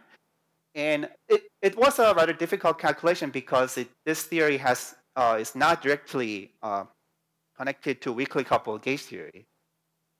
And more recently, it has been shown by these authors that the central charge, the value of C, is actually the minimal value for any interacting n equals 2 superconformal field theory. So indeed, this theory is minimal in certain sense. And the further evidence comes from the fact that the 2D chiral algebra associated with Argyres-Douglas theory. So this chiral algebra has been mentioned multiple times in this conference. And the chiral algebra associated to this Argyres-Douglas theory is given by a non-unitary Virasoro minimum model, or specifically for this H0 theory, is given by the 2,5 Yang-Lee model. And that's another clue that this theory might be the simplest theory you can imagine in n equals 2 setup. So it's kind of an interesting situation that even though we believe this is the simplest interacting superconformal field theory, it doesn't seem to admit a simple Lagrangian discretion. So there are two main obstacles. That is, it should describe a theory with mutually non-local particles, such as massless monopoles and electrons. And also, secondly, it has a chiral operator of fractional dimension. So if you insist on writing down n equals 2 supersymmetric Lagrangian, you cannot get fractional dimensions. You're only allowed to have integer dimensions. So probably one way out is to just sacrifice manifest supersymmetry. And this is my proposal. So let me give you my proposal. So consider n equals 1 gauge theory, where gauge group is given by simple SU2, having 2 doublets, 2s2 doublets and 1 adjoint, and 2 gauge singlets. And they're coupled through this superpotential, like this. And I'm suppressing all the indices here. And once you are given some theory, you should first figure out what the global symmetry this theory possesses. And this theory has one anomaly U1 global symmetry, that in addition to the R symmetry. But the R charge is not fixed by the anomaly constraints or the superpotential. So it actually becomes a 1-parameter family, but the exact R charge at the superconformal point is fixed through the A maximization principle studied 15 years ago by Intrigator and Wei. So if we apply this A maximization and we can compute its superconformal R charge, and through the relation between the trace anomalies of R and conformal anomalies, we can compute A and C. And this is exactly the value that I previously showed for the Argyres Douglas theory. And it also contains dimension 6/5 operator. Here, this gauge singlet field becomes the operator that parameterizes a Coulomb branch. And one interesting feature of this RG flow is that it has this higher order coupling, this quartic term. So naively, it looks like it's going to be irrelevant, but actually it turns out it gets large anomalous dimensions along the RG flow. So it actually becomes relevant as you go to low energy. So schematically, it starts its life as an irrelevant deformation, but near under fixed points, actually, it becomes relevant. The R charge of this operator becomes less than 2 near this fixed point. Here's one more example. Now we can consider same gauge theory, but with different interaction. So I have same matter content, but this time I couple through this superpotential. And you see that this interaction will preserve a SU2 flavor symmetry that rotates these 2 different quarks. And there's also additional U1 symmetry that can possibly mix with R symmetry. And now by using A maximization, we obtain these values of center charges and the dimension for this operator. And this is exactly the value for the so-called H1 or A1, A3 Argyres Douglas. So far I gave you some answer. That's no. So I can do some further checks. That is to compute the vacuum moduli space and check if the Carré ring is correct. And indeed, it works. Even though the moduli space and Carré ring actually gets lots of quantum corrections. So upon taking that into account, that seems to agree. And we can also use localization to compute the full superconformal index using this gauge theory description. And it can be compared against completely different method that was studied by these people, where they computed certain limits of the superconformal index. And we find perfect agreement up to a certain order. So equipped with this gauge theory description, we can do something further. That is, for example, we can compute more general supersymmetric partition functions, as Clay mentioned this morning. It has been also featured in Sergei Gukov's talk in Strings 2017 that he used Argyres Douglas theory to come up with some topological invariants of 4 manifolds. And also similar construction can be done in the 1 lower dimensions. Then our 4D n equals 1 theory becomes 3D n equals 2. And these people have, in their nice work, they have shown that it enhances to n equals 4 in the IR if you are actually careful about the non-commuting nature of RG flow. So far I gave you some nice looking answers, but it looked totally random. So you might ask, how did I come up with this Lagrangians that flows to the strongly coupled n equals to CFT?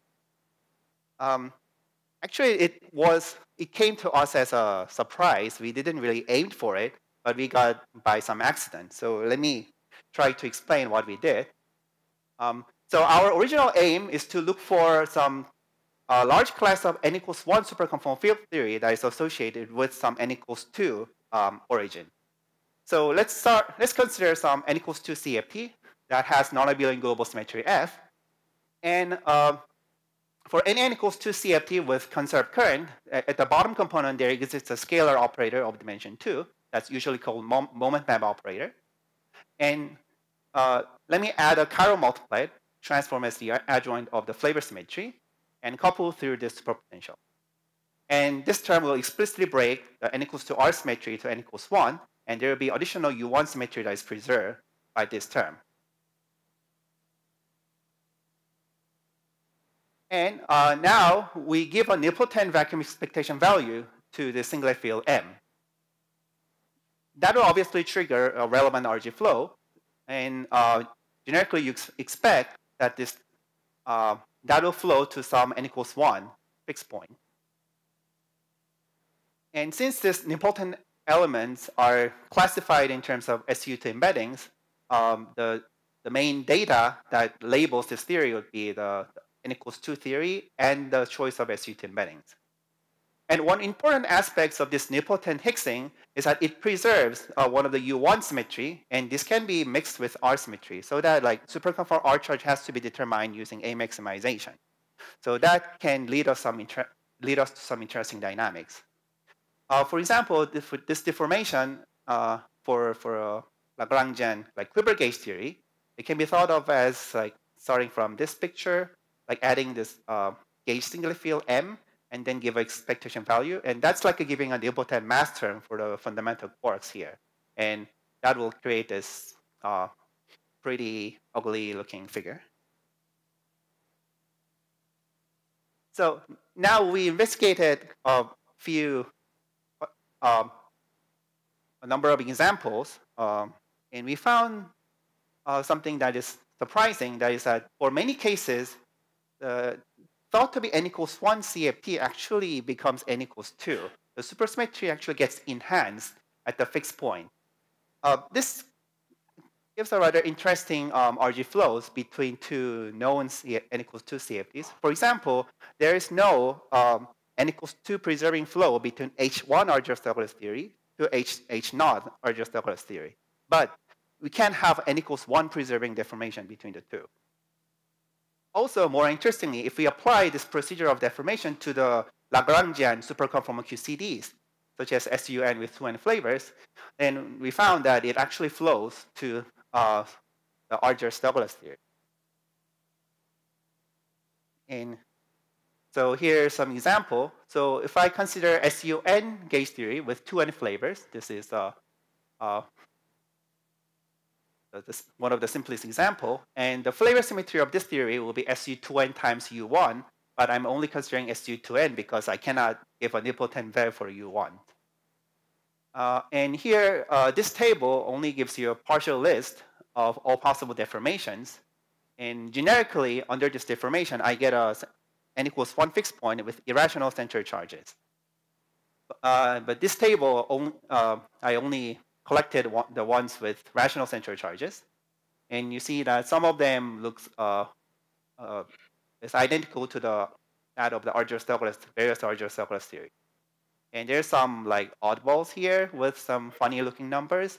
And it has been checked in this nice paper by FTKF that these theories actually only preserve n equals 1. And you can also check that these theories indeed preserve n equals 2 by looking at superconformal index. We can repeat the same exercise for SPN gauge group. This time, the flavor symmetry is SO4n plus 4. And we also see a similar pattern. Most of the deformed theory will only preserve n equals 1 because it carries irrational center charges. But there are some special cases that give rational center charges. And some of them are known Argyres-Douglas theories. And these like oddballs are like preserve only n equals 1. Now let's consider SON theory. Now, SON gauge theory has SPN global symmetry. But quite interestingly, we do not find any non-trivial n equals 2 fixed points under all possible deformations up to some high rank. Like the first entry is actually not doing any deformation, so those are irrelevant. So it seems that there is some kind of pattern going on. So what would be the pattern that we observe here? So in order to explain this, let me give a one-page summary of this chiral algebra associated to 40 n equals to CFT. In a beautiful paper by these authors, they found that for any n equals 2 SCFT, there is a subsector described by a chiral algebra, or more precisely, a vertex operator algebra of a two-dimensional CFT. And any 2D CFT will have Virasoro symmetry acting on it, and Virasoro central charge is given by that of the C of the 40 theory times minus 12. And also, whenever there's a global symmetry, that becomes affine Kac-Moody symmetry, and the level of the Kac-Moody algebra is fixed to be minus half of K of 40. This is a quantity that you can compute from the current correlator. And there's some special case where the associated chiral algebra becomes a simple, becomes just a simple Kac-Moody. So for example, like SU2 gauge theory with 4 flavors that has SO8 global symmetry, and is the corresponding chiral algebra for this theory is actually SO8 level minus 2. Or like Minan-Nemsensky theory with E6 global symmetry, that the associated chiral algebra is given by E6 with level minus 3. So for these cases, the Virasoro central charge is given by the Sugawara construction, and the Sugawara central charge is fixed by the quantities that define by Kac-Moody algebra. So that was a background. And so under these n equals 1 preserving deformation of n equals 2 theory, we have found that by studying a large set of Lagrangian or non-Lagrangian examples, we find that supersymmetry gets enhanced to n equals 2 in the IR if and only if this condition is satisfied. This is the first condition, that the n equals 2 theory that I started with has a 2D chiral algebra central charge given by Sugawara. And the flavor group is of AD type. But it can also have some extra U1 factors, and it can, the C2D can be amended by number of U1s. And it gets enhanced to n equals 2 for these 2 following cases. One, when this nilpotent VEV corresponds to that of the principal nilpotent orbit. So that is a like maximal nilpotent element that you can have. In that case, SUSY gets enhanced to n equals 2. Or if you want to choose rho to be something else from the principal, then this 40 n equals 2 theory should saturate the flavor central charge bound derived by these people. So in this case, for example, when F is SUN, the nilpotent orbit, the subregular one also gives n equals 2 enhanced fixed point. And we don't understand why that happens. It would be really interesting to understand why this pattern holds. There might be, so there's no proof or counterexample of this this criterion. Then probably there is a way to understand this, maybe from string theory, because these kind of deformation actually can be embedded into string theory. So for the remaining 5 minutes or so, let me switch the gear to discuss something about n equals 1 CFT. This is slightly more ambitious because with n equals 1 supersymmetry, we have less analytic control. So there's no analytic bound known so far about the values of central charge A and C. But thanks to the recent developments on the conformal bootstrap program, these people have found some candidate theory that has very small central charge. C goes like 0.11. This value is like smaller than that of the free vector multiplet. So this is very peculiar. So inspired by this, we tried to explore a large set of CFTs that has a Lagrangian discretion by considering a very simple setup with a minimal amount of matter content. That is, just consider adjoint SQCD with SU2 gauge group with 1 flavor, and introduce also some additional gauge singlets, and explore all possible superposition couplings under this setup. Notice that that was a setup that I introduced to get H0 and H1 theory. So this is a pretty simple setup, and since we have minimal amount of matter content, that will like naturally give us small center charge theories. And here the result. It was quite surprisingly, personally for me, to find that there are actually pretty large number of fixed points under this very simple setup. We found 35 fixed points having very small center charges. It lies between like 0.3 and 0.6.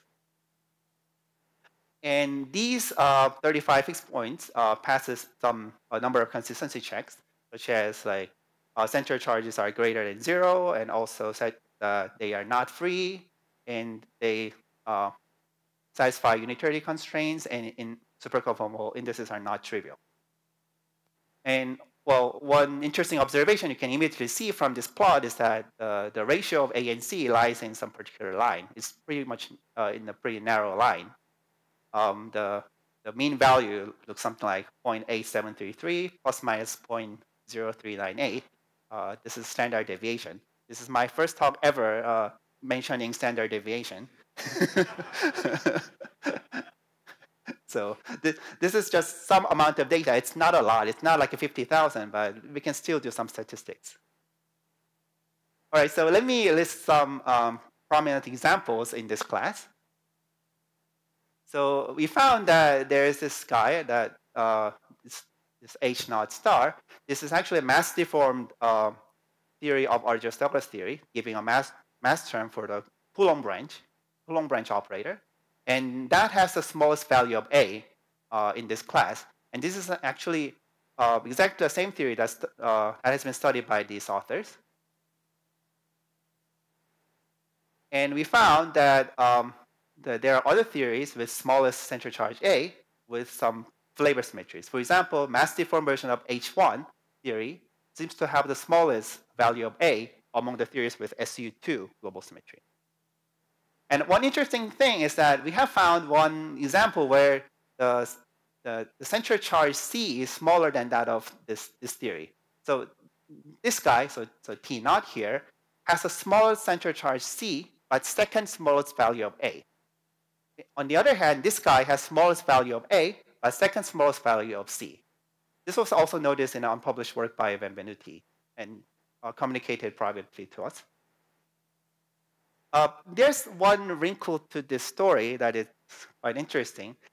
In this landscape, we have found some candidate fixed point that looks pretty nice and has very small center charge. This has 0.2, which is smaller than that of H0 star.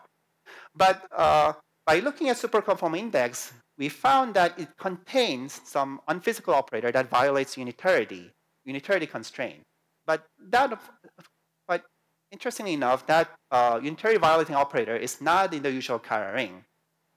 Usually, this thing can happen along the RG flow, and usually this means that like our calculation is wrong, not the theory itself is safe. Because in many cases, we might actually miss the accidental U1 symmetry, and then that will correct the superconformal R charge in the A maximization principle. But here, this is not, here the bad operator is not actually in the Kara ring, and we do not know if there's a controllable way of getting rid of that. So it's not clear to us whether this theory is really bad or actually just ugly. Okay, so this time is almost up, so let me summarize. So I've shown you that to a given n equals to CFT with some non-abelian global symmetry group, one can obtain some n equals 1 CFT labeled by the n equals 2 theory and the choice of nilpotent web. And that will trigger a flow to n equals 1 theory. But for some special cases, the thought to be n equals 1 theory might have enhanced n equals 2 supersymmetry. And I gave you a conjecture that when this thing actually happens.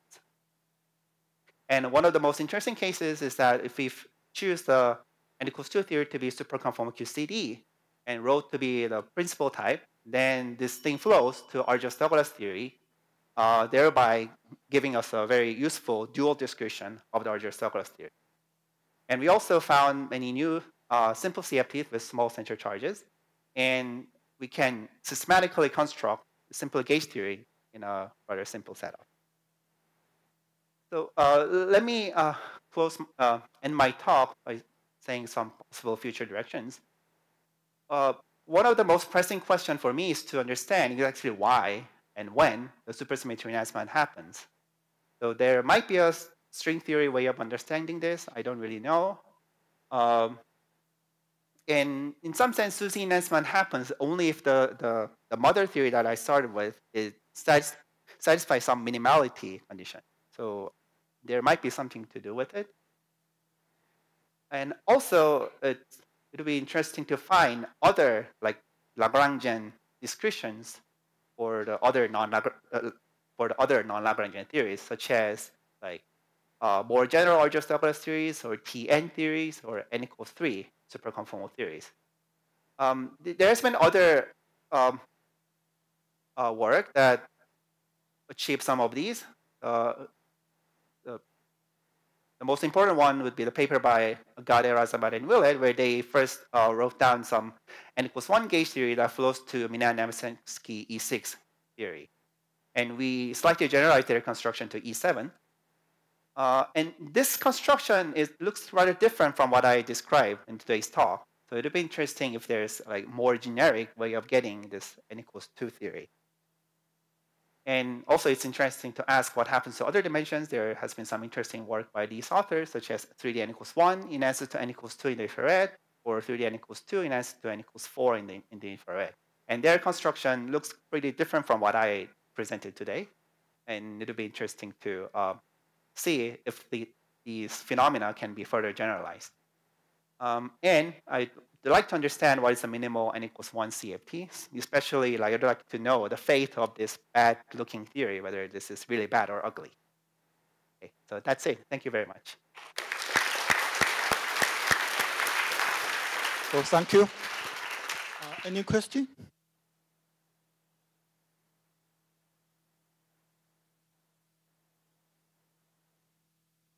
So you can start analyzing this thing in reverse. Imagine you're in the n equals 2 and you ask, what are the deformations of this theory that preserve n equals 1 in the R symmetry? Right. And there's a question of whether this is an irrelevant deformation or not. If it's relevant, you're not going to be likely to hit that.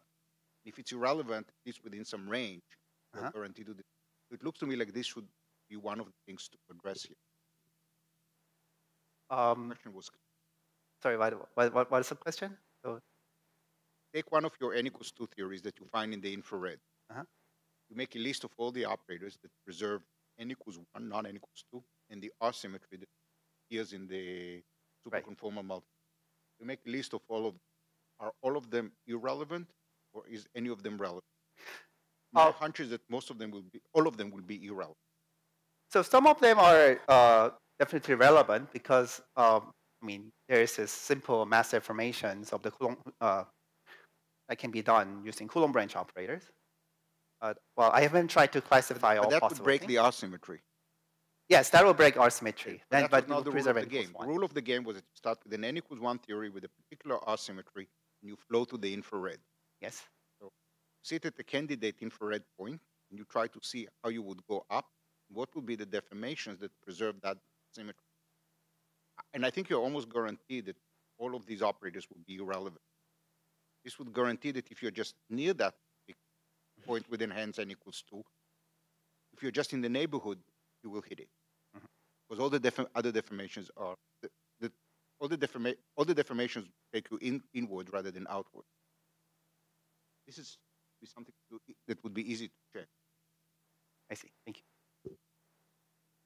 So just a comment. So similar to what you were describing in terms of nilpotent mass deformations in a work with Heckman, Tachikawa, and Wecht in 2010, we showed that you can take Minihan-Nebichansky n equal to 2 theories and add nilpotent mass deformations to get n equals to 1 theories. Yes, yes. And then we also showed that there were further flows where you can go back to n equal to 2 theories for those.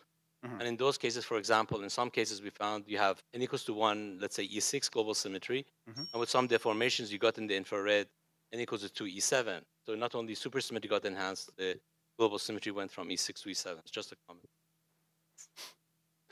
I have a more naive question. You've been talking about simple models, but what do you mean by simplest model? Does it refer to the number of multiplets or smallest value of this A or C coefficient? Yeah, so, what is the exact my simple definition? criterion is that like it has the smallest value of A. So let's move on, and thanks again. And our last speaker is Masahito Yamazaki.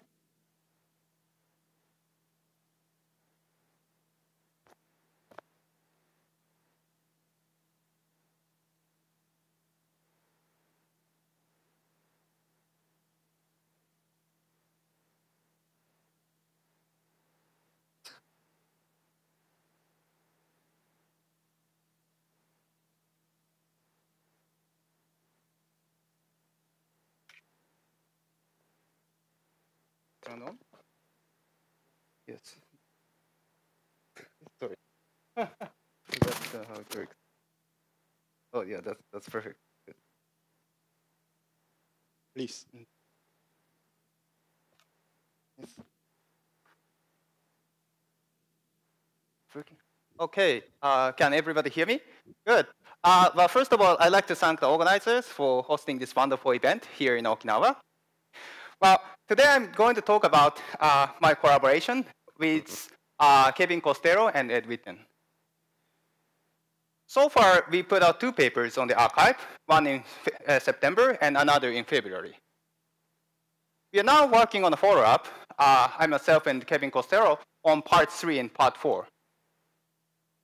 The difference between the part 1, 2, and 3, 4 is that the first 2 papers discuss integrable lattice models. For us, the last 2 discuss integrable field series, quantum field series. So what I'm going to do today is to explain the contents of parts 3 and 4 in such a way that the connection to the first 2 papers is manifest, so that you get the overall picture of what's happening now. So let me begin with the description of the integrable lattice model in our framework. In integrable lattice models, a useful characterization of integrability is the Yang-Baxter equation.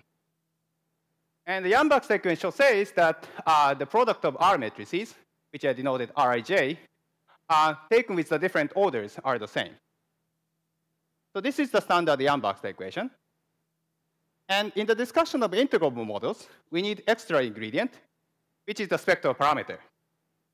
So these spectral parameters, which are represented as Z1, Z2, Z3 here, are associated with lines, and R matrices depend on the spectral parameters, on the difference of these spectral parameters. And there's a standard story in the integral model literature that if you can solve the Yang-Baxter equation with the spectral parameter included, that ensures that there are infinitely many commuting conserved charges, and hence the theory is integrable. And the big question is how to understand this equation conceptually. Now, there is a very simple idea. But first of all, suppose that the theory is topological along this direction. And you can regard these lines as one-dimensional defect. And then you can move these lines around, etc., to move the picture on the left to the right. This almost works, but not quite, because when the 3 lines collide at a single point, the things become singular. But there is a good way to modify this story by incorporating extra directions. So here, I have the 2-dimensional direction. So this is the original 2 directions, which I was talking about before. And there are 3 lines, like a line-like defect. But in addition, I have the transverse 2 manifold, the curve, which I denote as C here. And suppose that each line defect is located at a particular point on this curve C. Then this helps the story, because when you move these lines around, it looks like that these 3 lines collide, but they are separated in this direction of the spectral curve. So there is no singularity. And in fact, this spectral curve also helps in explaining the spectral parameters. So I said before that the spectral parameters are the parameters associated with these lines. But that parameter is exactly the position of this line in this direction, spectral curve.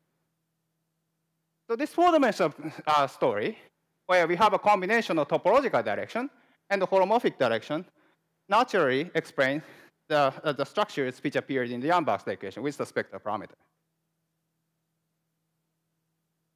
Now, of course, if you want to discuss any details, then you should specify which is the four-dimensional theory.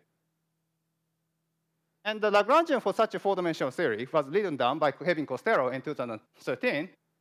And, oh, maybe 12, sorry, I forgot.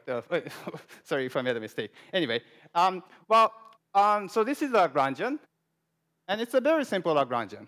So first of all, this is the standard Chern-Simons 3 form. But now we are in four dimensions, so we need one more thing, and that is the dz.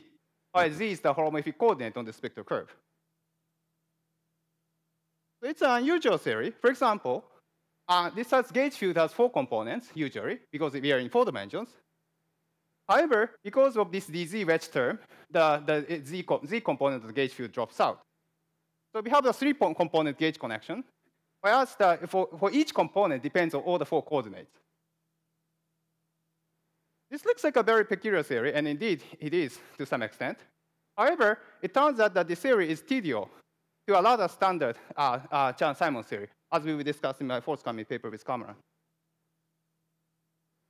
Now, there is a parameter called h bar, which sits in front of the Lagrangian. And what I'm going to do is to do a perturbative expansion with respect to this parameter, h bar. Well, perturbative expansion around what?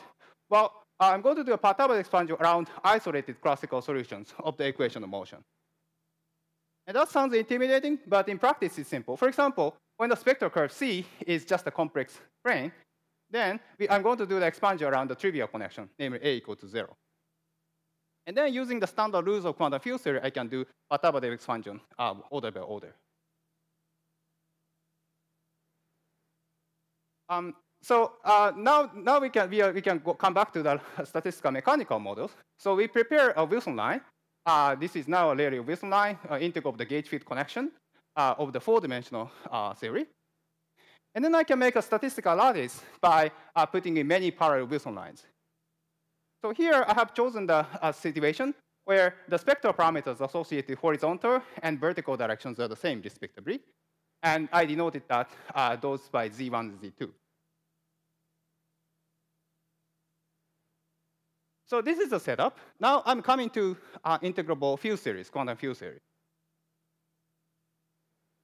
Well, there is a nice way to start with lattice models and go to quantum field theory, which is to take the thermodynamic limit. So this is the same picture as before.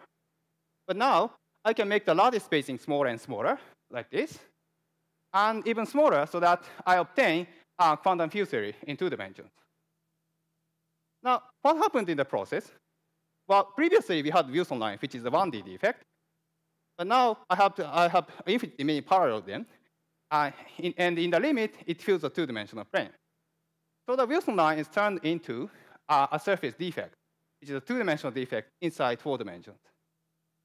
And what we have now is a coupled system of starting with the 4-dimensional bulk together with a surface defect included. So I would say that we have a coupled 4D, 2D system. Now, there are 2 points, and that actually means that there are 2 surface defects. This is very easy to see if you go back to the original integrable lattice models. So in the integrable lattice model, there are 2 different types of Wilson lines. One in horizontal, and one is this is horizontal and vertical, located at different points on the spectral curve. Which means that if you take the limit, well, of course, they are each turned into surface defect, located at different positions, Z1, Z2. So in this process, we have 2 surface defects. The question is, what are the difference between the 2 surface defects? Well, again, if you go back to this discrete lattice models, then it's obvious. They split in different directions, one horizontal and another vertical. And in the language of gauge field, that means that they couple to different components of the gauge field. So here, I have chosen the right coordinate, W and W bar, on this R2. And say, for example, here in this vertical direction, it couples to the W bar component of the gauge field, whereas on this horizontal direction, it couples to the W component of the gauge field. So this is the term in the, this is the Wilson part of the Wilson line, which appears in the original integrable lattice models. And this structure should be preserved even after taking the thermodynamic limit, which means that this thing, the surface defect located at this point Z1, should couple only to the W bar component, and hence the current should also only have W component. And so which means that the theory on the surface defect is chiral. You can say the same thing for this antichiral defect, and another defect, and that's going to be antichiral defect. So this is the type of the coupling which one might expect, and there is a factor of one of H bar which I included. And this H bar is the same H bar as in the H bar for the four-dimensional bar Lagrangian. So we have one over H bar in front of the whole action of the combined 4D2D system. Now, I have explained the setup, and we arrived at the coupled 4D2D system, one chiral and another antichiral defect. And once you arrive this understanding, you can forget about the integrable lattice model structure and just study the system. But I haven't answered the fundamental question of why the system is integrable in any sense. There is a simple answer. So let's define this L of Z, as this thing. So this is just the W and W bar component of the gauge field. But now I'm regarding that as a one form in R2, not in the 4 dimensions. Which means that Z, this coordinate in the extra direction, looks like an auxiliary parameter. So that's I denote what I denote by L of Z. Now it turns out that this operator satisfies the flat connection equation. And this is because if you compute this, and you find that it's proportional to WW bar component of the gauge field, but this is 0 due to the equation of motion from the 4-dimensional gauge theory. So the 4-dimensional theory was Chern-Simons theory, and it's really topological along this R2 direction, which I'm talking about. So the equation of motion means that the field strength is 0. So on shell, it's a flat connection. Now, if you get a flat connection, there is a standard story in the integral models of producing infinitely many conserved charges, which is to take the first order exponential of this thing. And then, since it's a function of z, you can expand with this parameter z, and each coefficient, which I denote the qn here, plays the laws of the conserved charges. So they are typically non-local conserved charges and generate infinite dimension symmetry underlying integrable models. So this is how you see the integrability, at least classically. Now, in our setup, we can make this a little bit more physical. So namely, this was the expression I was writing. This I had previously L. But L is nothing but the gauge field component along WW bar direction. Which means that this object, which I'm expanding with, so I define this object, and I'm expanding with this to Z to define conserved charges. This is nothing but the Wilson line of the 4-dimensional gauge field. But now lapping the S1, where I have we start with R2 and then compactified one of the spatial directions to have R times S1. So motto is that we have integrable because we have a Lux operator which comes from the 4-dimensional Wilson line. So in a sense, just the existence of Wilson line, which is already in the theory, explains why the theory is integrable. Now, this is a setup where we have a coupled 4D2D system. But of course, you might want to compare with something known. And people use the 2-dimensional description. So in order to make the connection, we need to integrate out the fields along this C, the spectral curve direction. And if you integrate the fields along this direction, you should obtain some 2-dimensional theory, purely 2-dimensional theory, which I might call the effective 2-dimensional theory. So let's do this procedure of integrating our fields along this C. In order to discuss this, first one might need to know what are the zero modes along this C. And since we have a coupled 4D 2D system, they might come either from 4D or 2D. It turns out that in our setup, there are no zero modes coming from 4 dimensions.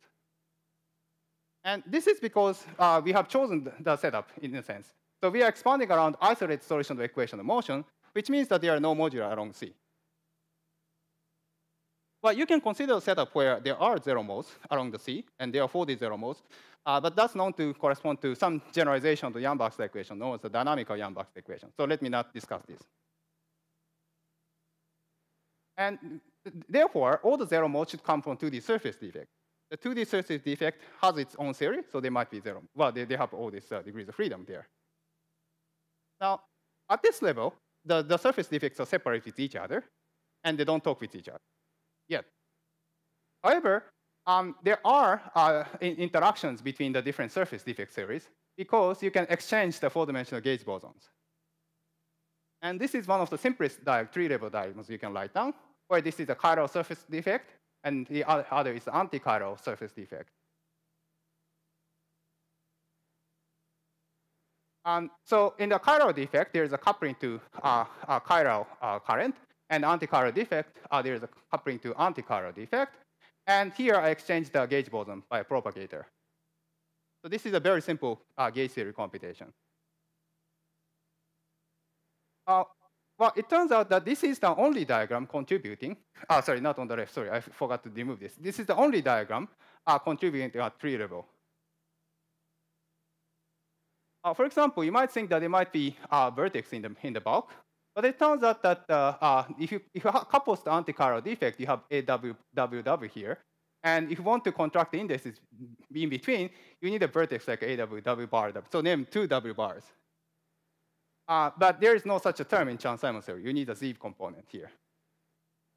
Anyway, there is a simple diagrammatics will tell you that the previous diagram, so this diagram, is the only diagram contributing. And you can say that, OK, let's compute it. But there is a nice way to compute it. Well, of course, we did the computation, but there is a nice way to explain this computation. So instead of computing this diagram in itself, let's again go back to integrable lattice models. And then this surface defect came from infinitely many parallel Wilson lines. So let's go back to Wilson lines and see what we get. In this picture, there are 2 Wilson lines which are orthogonal with each other. So if you project this picture down to R2, what you get is this crossing of Wilson line. And as I explained at the beginning of the introduction, so when 2 Wilson lines cross, there is an R matrix associated with it at the intersection. So that means that this diagram is the first leading correction to this R matrix. So let's see here I denoted the R matrix of capital R and Z bar, H bar. And I'm expanding this with H bar to define the first non-trivial correction. And in integral model literature, this type of expansion is known, and this first leading non-trivial coefficient is known as the classical R matrix. So this means that this diagram, and hence essentially the same diagram, this diagram, is nothing but the classical R matrix, which I denoted small r of Z. Now you can write down the effective theory. So first of all, the effective theory obviously has the Lagrangians coming from defects, namely the Lagrangian for the chiral defect and anti-chiral defect. But they talk with each other through this current, together with this small r, which is the classical R matrix. So this is the Lagrangian. Now, you can also convert the Lux operator to this effective description. So the Lux operator was AW and AW bar. And in the effective description, it means that there is extra vertex in the bulk. So you do a similar computation, and you find that this is the Lux operator you find in the effective theory. Well, of course, once you find this explicit Lux operator, you can just check yourself that it satisfies the flat connection equation by imposing the equation of motion for the effective two-dimensional theory. If you're a little bit skeptic still, I can go to a special case, where the rational case, where the spectral curve is a complex plane. And this classical matrix, up to some group theory factor, is just 1 over Z, where Z is this argument here, the spectral parameter. And the Lux matrix we had reduces to a standard formula known in the literature, where this thing has a pose at 2 points, 1 and -1, and these correspond precisely to the location of the surface defect. So some of the standard formulas are reproduced in this way, purely from quantum field theory logic. Now, let me discuss a little bit more detail what kind of series we get. And a good example is the, well, okay, so of course that depends on what kind of surface defect we consider. But the simplest surface defect is the chiral antichiral free fermion. And then, of course, we get this thing, but there is a 4 fermion interactions. And they reproduce the Gross-Nebu type models. And so it's the simplest case. The defect is completely simple. The free fermion just coupled to the bulk 4-dimensional gauge field, and then it reproduces this theory, together with the Lux matrix, and hence the integrability. And our framework is sufficiently flexible to allow for various generalizations. For example, I can change the spectral curve from C, complex plane, to C star, or elliptic curve, etc. And by just changing the spectral curve means that we go to more complicated integral models. And these correspond to so-called trigonometric or elliptic integral models. For example, this one involves the theta functions. Another generalization is to consider a surface defect corresponding to the beta gamma system as a surface defect. Then we can reproduce a variety of sigma models from our construction. We can also consider multiple defects. Here I have 2 chiral defects and 3 antichiral defects, and we have some interesting Lagrangian, which is still integrable. Now, well, in the rest of the time, let me come to the issue of quantum integrability. So classically, I explained that the Lux matrix and the theory is integrable, but quite often such integrability can be broken by quantum effects. And to discuss that, we first need to quantize the theory. And obviously, I need to make sure that the anomaly is cancelled, which you can discuss, assuming certain conditions are satisfied. But let's, in sake of time, let's assume that, that the anomaly is cancelled. Then how to see the quantum integrability? Well, let's come to the classical story. And I said before that Lux operator counts because we have 4-dimensional Wilson line. Now, I consider a variant of the setup. So previously, I had the cylinder and a Wilson line lapping this circle. But instead of that, let's consider flat R2, and then include this Wilson line here, at some point on the spectral curve, different from the location of the 2 surface defects. So this is just one Wilson line. But another point is that we want to regard this operator, this is path ordered exponential of this gauge field along this path, as an operator from x equals the spatial direction minus infinity to infinity. So this is the operator. Now, why does this help? Let's consider 2 such operators. Now, these are Wilson lines, so you can smoothly, without any problem, you can move this around. It looks like there is a singularity, but just as before, they are located at different points of the spectral curve, so you can move this around with any problem. Or if you move this farther, you can say that there is a crossing at infinity, and then another crossing at infinity. Otherwise, it's parallel. Which means that we have this equation. We have 2 operators, and it's the same thing, but with different ordering, except that there is a twist corresponding to the R matrix. And this equation is known as the RTT relation, because we have R and TT. And RTT relation is actually one of the definitions of the Yangians, or the quantum trigonometric counterparts, which these are the symmetries, infinite dimensional symmetries, underlying quantum integrable system. So this explains the RTT relation and why such infinite dimensional symmetries are present. And the final remark is that this relation, again, it's useful to go back to integrable lattice models and what the counterpart is. You go back to integrable lattice model, instead of, again, surface defect, we just have one Wilson line.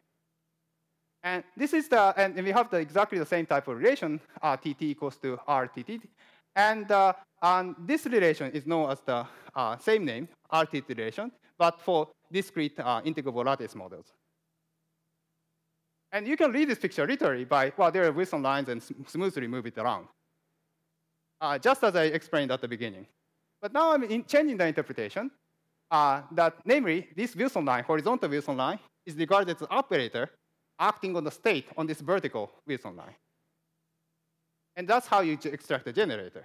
And this is what we discussed in part 2 of our paper. So the discussion argument for quantum integrability, which we provided in part 4 of a paper, can be thought of as a continuum field theory version of what the RTT relation discussed in part 2.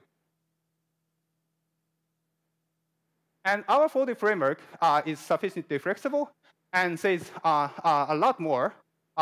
And for example, some local conserved charges as opposed to non-local charges, which I mentioned. And also renormalization group role and other things.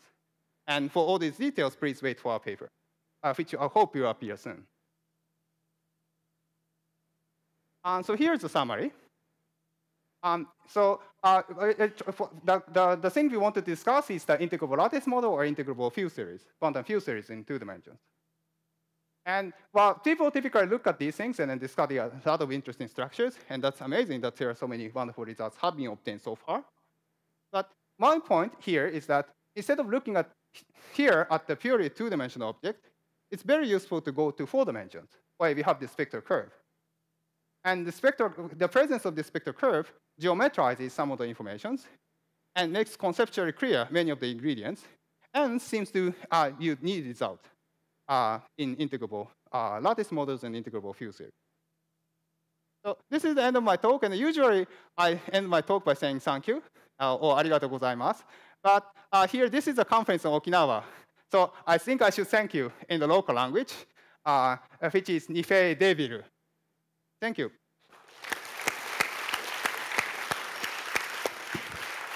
Very good talk. So question time.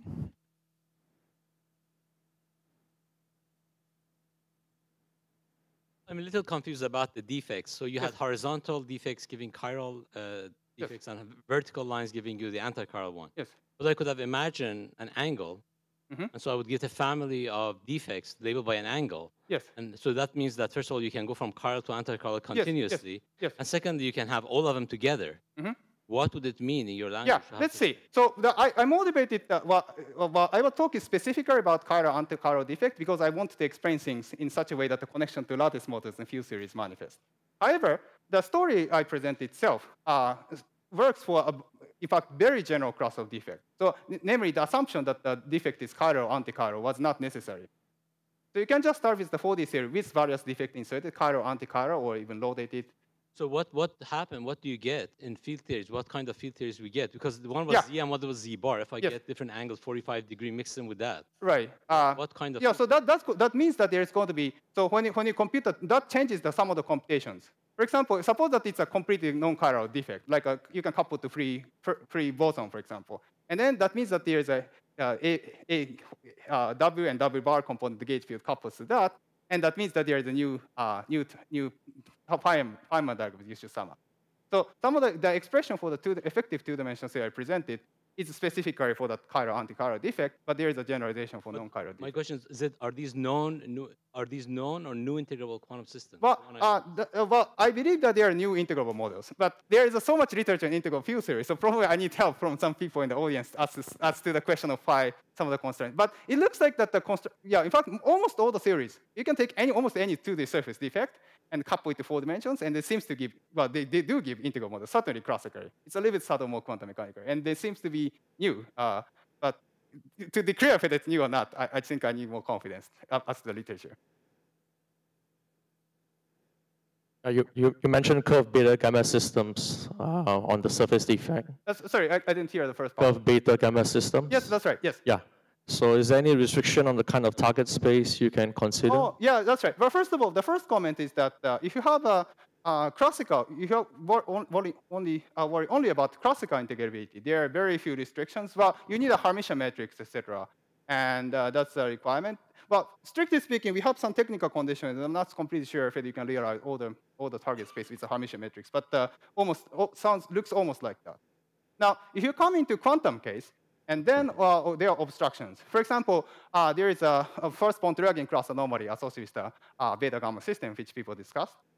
So there are some obstructions for quantizing the beta gamma system, and that's reflected there. And a good example is the CPN model. So CPN model, where n is 2 or greater, is known to be classically integrable, but people, Lucia and others, sorry, there's many people contribute to the subject, but a lot of people have studied that in the 70s or maybe 80s or so, and then found that they're not integrable quantum mechanically. And that questions the fact that the beta gamma system with the target space CPN has this obstruction and to quantization. So that's the quantization for quantizing the surface defect itself. Now, there's an extra condition coming from quantizing the whole coupled 4D2D system. And that puts some, for example, then that puts some restrictions on what kind of defects you can put on. And that gives extra conditions. So it's a little bit subtle. And I still don't have a complete story yet. But in principle, I can analyze it one by one. So one more question. So the spectral curve that you have considered so far is flat, right? So it's a complex plane, the cylinder, right. and Yes. the torus. Yes. So you're talking about higher genus spectral curves, and that's curved. Yes. So do you need to modify the theory to make it holomorphic in those two directions? Well, let's see. Yeah, that's a very interesting question. And in fact, one of the things we argued in the part one of our paper that these three are the only possibilities. And the reason was the following. So you can try to, replace this DZ, the one form, by another, in general, some one form. So some general down form, let's call it omega, Wedge-Simons. And there we argue that in order to have a well-defined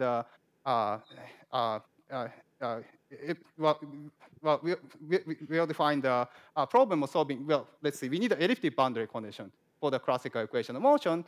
And that picks up the imposes the condition that there are no zeros to this one form, and that uniquely fixes the three possibilities. However, there is a way to modify the condition by slightly tweaking the boundary condition, and that's discussed in part 3 of our paper. And with that, we can now realize some two-dimensional quantum field theory examples of the models with higher genus spectral curves. I know that there are some works by, for example, Krichba, Novikov, and other people about such things, and those might be related. But those examples are peculiar but have interesting connection to Hitchin system, for example. So I think it's a very interesting study then. So when you were talking about the quantum field theory, you were on the plane, so you were in infinite volume for the two-dimensional quantum field theory. So let's see. Yeah, in fact, the spectral curve direction. So when we discuss the effective theory, in fact, we need to add the infinity to the spectral curve so that it becomes a sphere, and then the dimensional reduction along that direction. So that's what we do. Can you put the effective theory in finite volume to compute the spectrum and so on? Oh, let's see. Well, we haven't really computed the spectrum or things like that. I mean, to explain the integrability in itself was the most conceptual thing. But the R2 direction where the integrable field theory is defined, it can be taken to be finite, infinite direction, so just R2. In some discussions, for example, when I discuss some particular construction of local charges, etc., I compactify one of the directions. But for the most part, it's just non-compact R2. Well, of course, you can try to do other things, like imposing boundary condition, and then see what is the meaning of that in our framework, et cetera, et cetera. So there are a lot of interesting questions. And for example, if you have boundaries, there is a generalization of the Yamazaki equation, known as the RKK-KKR relation. So anyway, so there are a lot of interesting things which you can discuss. But so far, I'm busy wrapping up the story. Thanks. Okay, two more questions. Okay, so let's close the morning session and let's thank all the speakers this morning. Thank you.